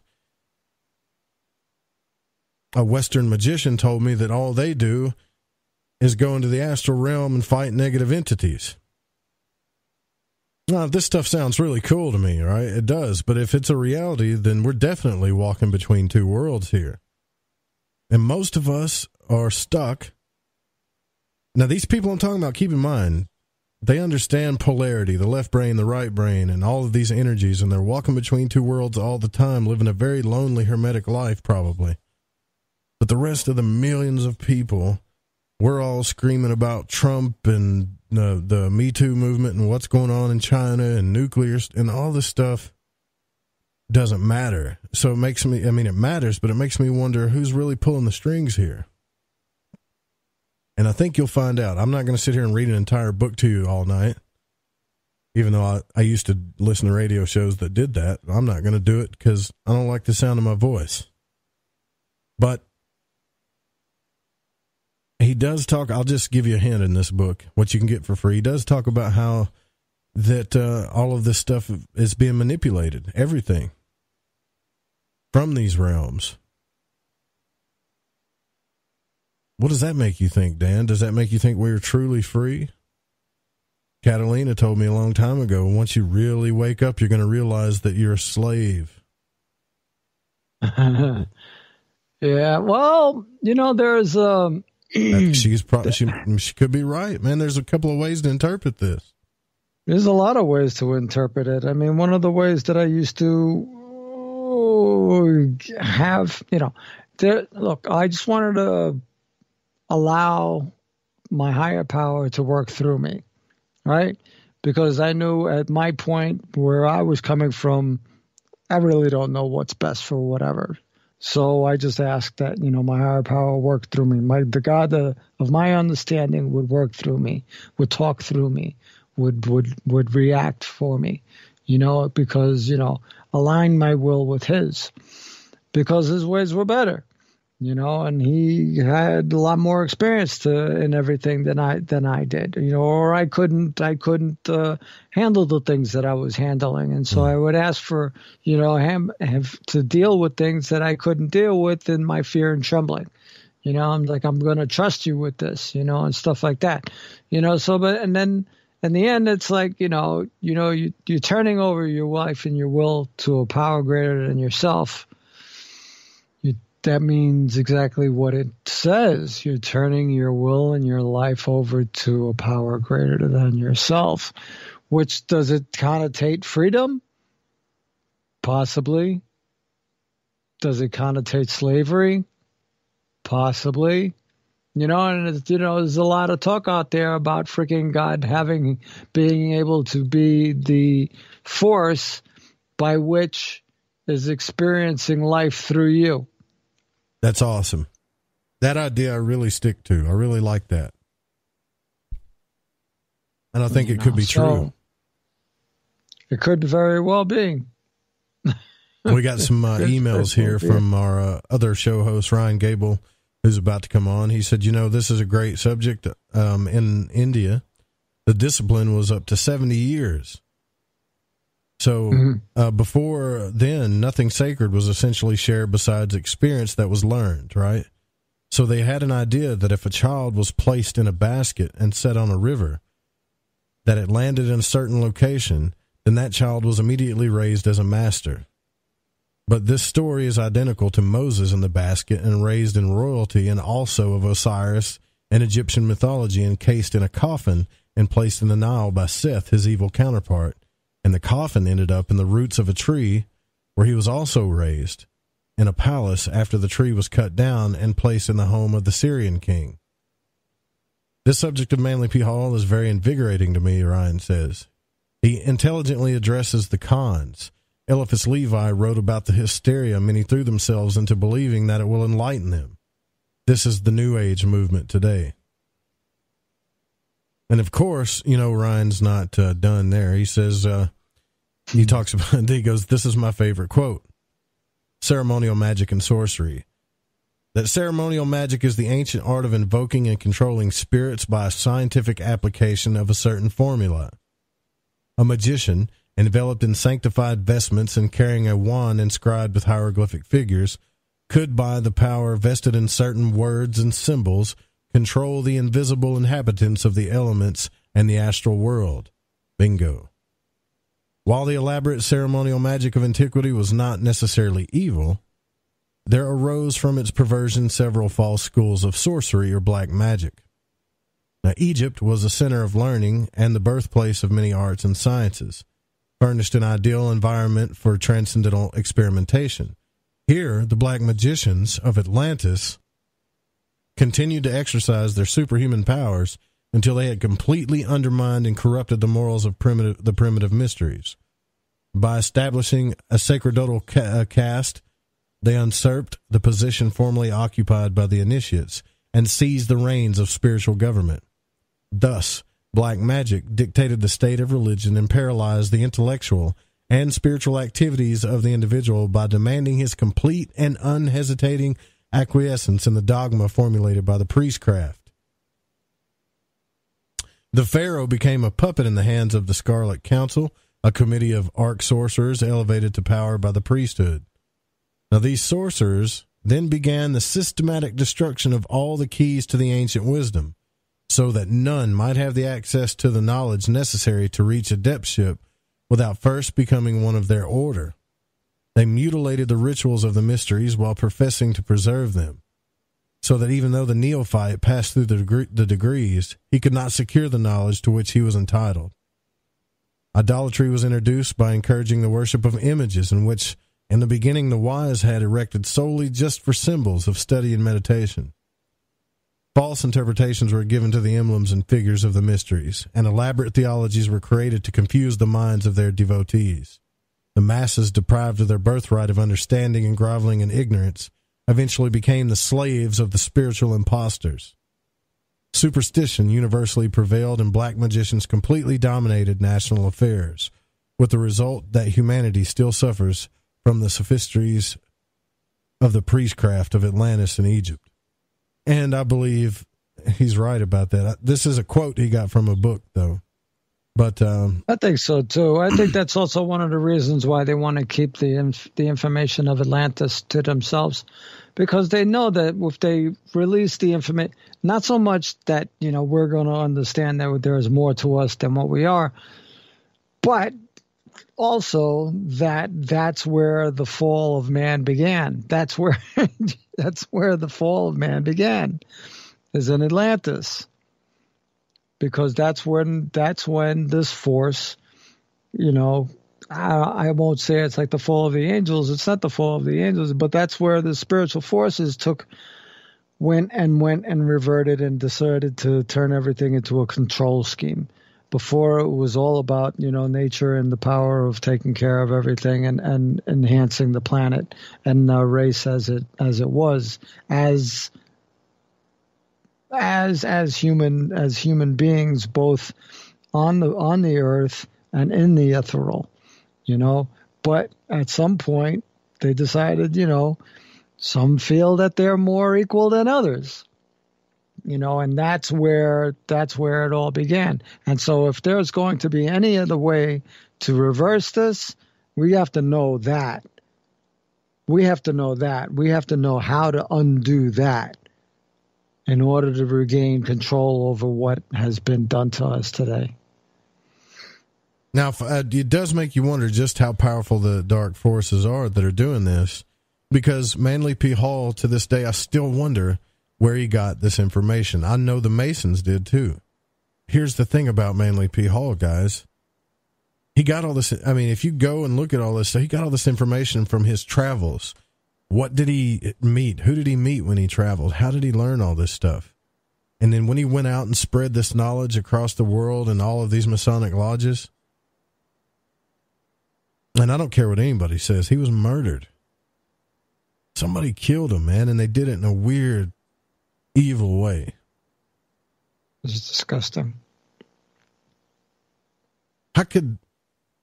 So many people look up to this guy, just like, think about it. Everybody who's ever came along to move this planet in a good forward motion, right? Whether they were super intelligent and knew a lot of ancient wisdom like this cat, or if it was a great president, has been taken out. So you wonder, when I talk about walking between two worlds, I kind of start believing, like, look, if you're doing this stuff and nobody's there trying to stop you in a big way, then you're probably not even close to the truth yet. I gotta think that. I gotta think that whatever is running this dark forces, whatever's behind it, is a lot darker than we think. Manly P. Hall was found. I think they're asking how Manly died. It's pretty detailed. The people who were there to take care of him were poisoning him. They were mistreating him in his deathbed, and they were feeding him bad stuff. And, they just surrounded him. They kept him ill. They not only kept him ill, but they continuously made it worse let's put it this way. The ways and means by which they did these things is disgusting and perverted. So if it's up to you. You want to learn more? Go look it up. I'll drop a link in here about the whole story. But yeah, he had people taking care of him, and when they found him, he had ants in his body and all kinds of stuff. Look, there's the link right there in the Spreaker chat. It's the whole story of Manly P. Hall's death. And I was paying attention to a show the other day, not to cut you off, but there was somebody who was saying something about Armageddon and where is the Battle of Armageddon going to be fought? And somebody had referred to the Edgar Casey readings and had said that the Battle of Armageddon, because we talk about powers and principalities and places of power and high places. The Battle of Armageddon was supposed to be fought in the higher realms, And the higher realms were supposed to be the souls that were coming in and the souls that were leaving. So you start wondering about, the people who are actually helping others who are actually to get somewhere. How are they being, are they being targeted? Yeah. So if I'm steering you wrong, so maybe I'll have a long life, right? But if you're stopping the souls from going out to do battle, for humanity or whatever, in the Battle of Armageddon, so it's probably a numbers game. I'm trying to explain it the best way that I can, but I'm still mulling this over.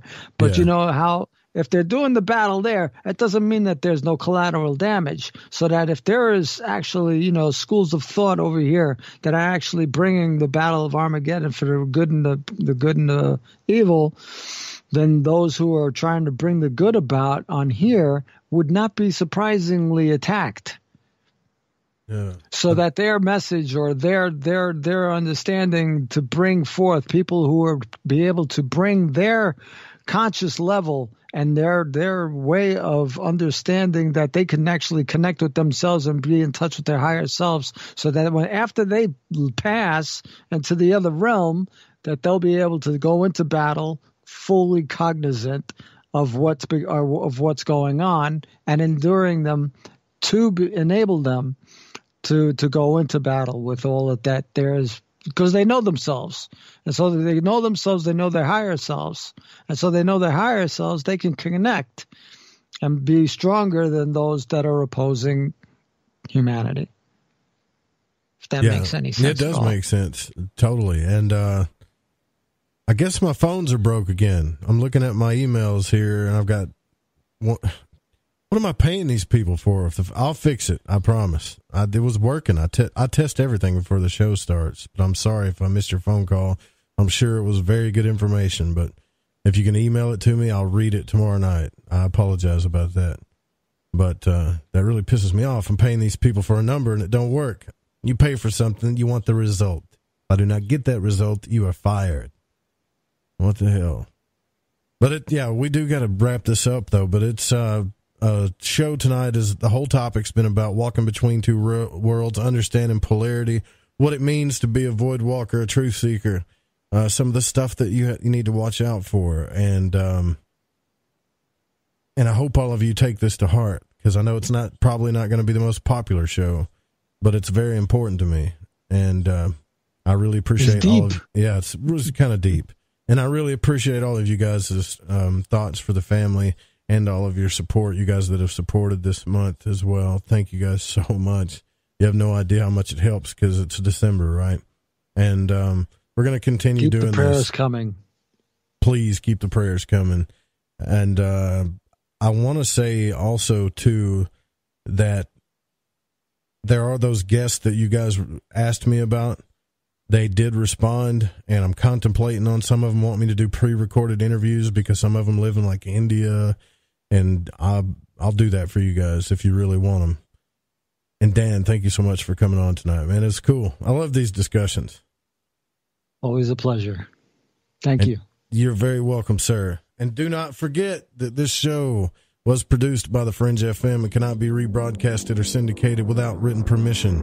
And music was by Chronox, Carbon-Based Life Forms, Bundy and Space Station, and Kevin MacLeod.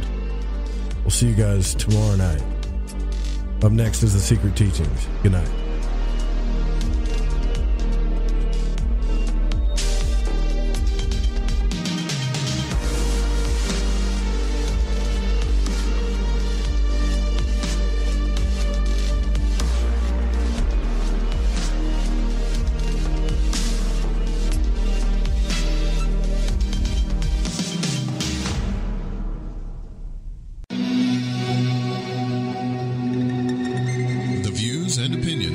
On this program do not necessarily reflect those of the Fringe FM, KTLK Digital Broadcasting, its sponsors, affiliates, or staff. Listener discretion is advised.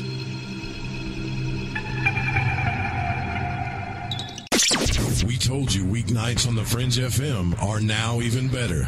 And we mean it. Do it live! Where else can you hear the best shows and the best talent? Kick off your evening with our newest host, Alex Exum, live at 7 p.m. Pacific, 10 Eastern. Hang out with me, Joe Roop, on Lighting the Void at 9 Pacific, midnight Eastern. Ryan Gable expands your mind on the secret teachings at midnight Pacific, 3 a.m. Eastern. We're bringing the heat every single night. Fire it up, The Fringe FM. Yahoy there. This is Gigi from Shift Happens. And holy shit, you're listening to KTLK, The Fringe FM. Hey, don't you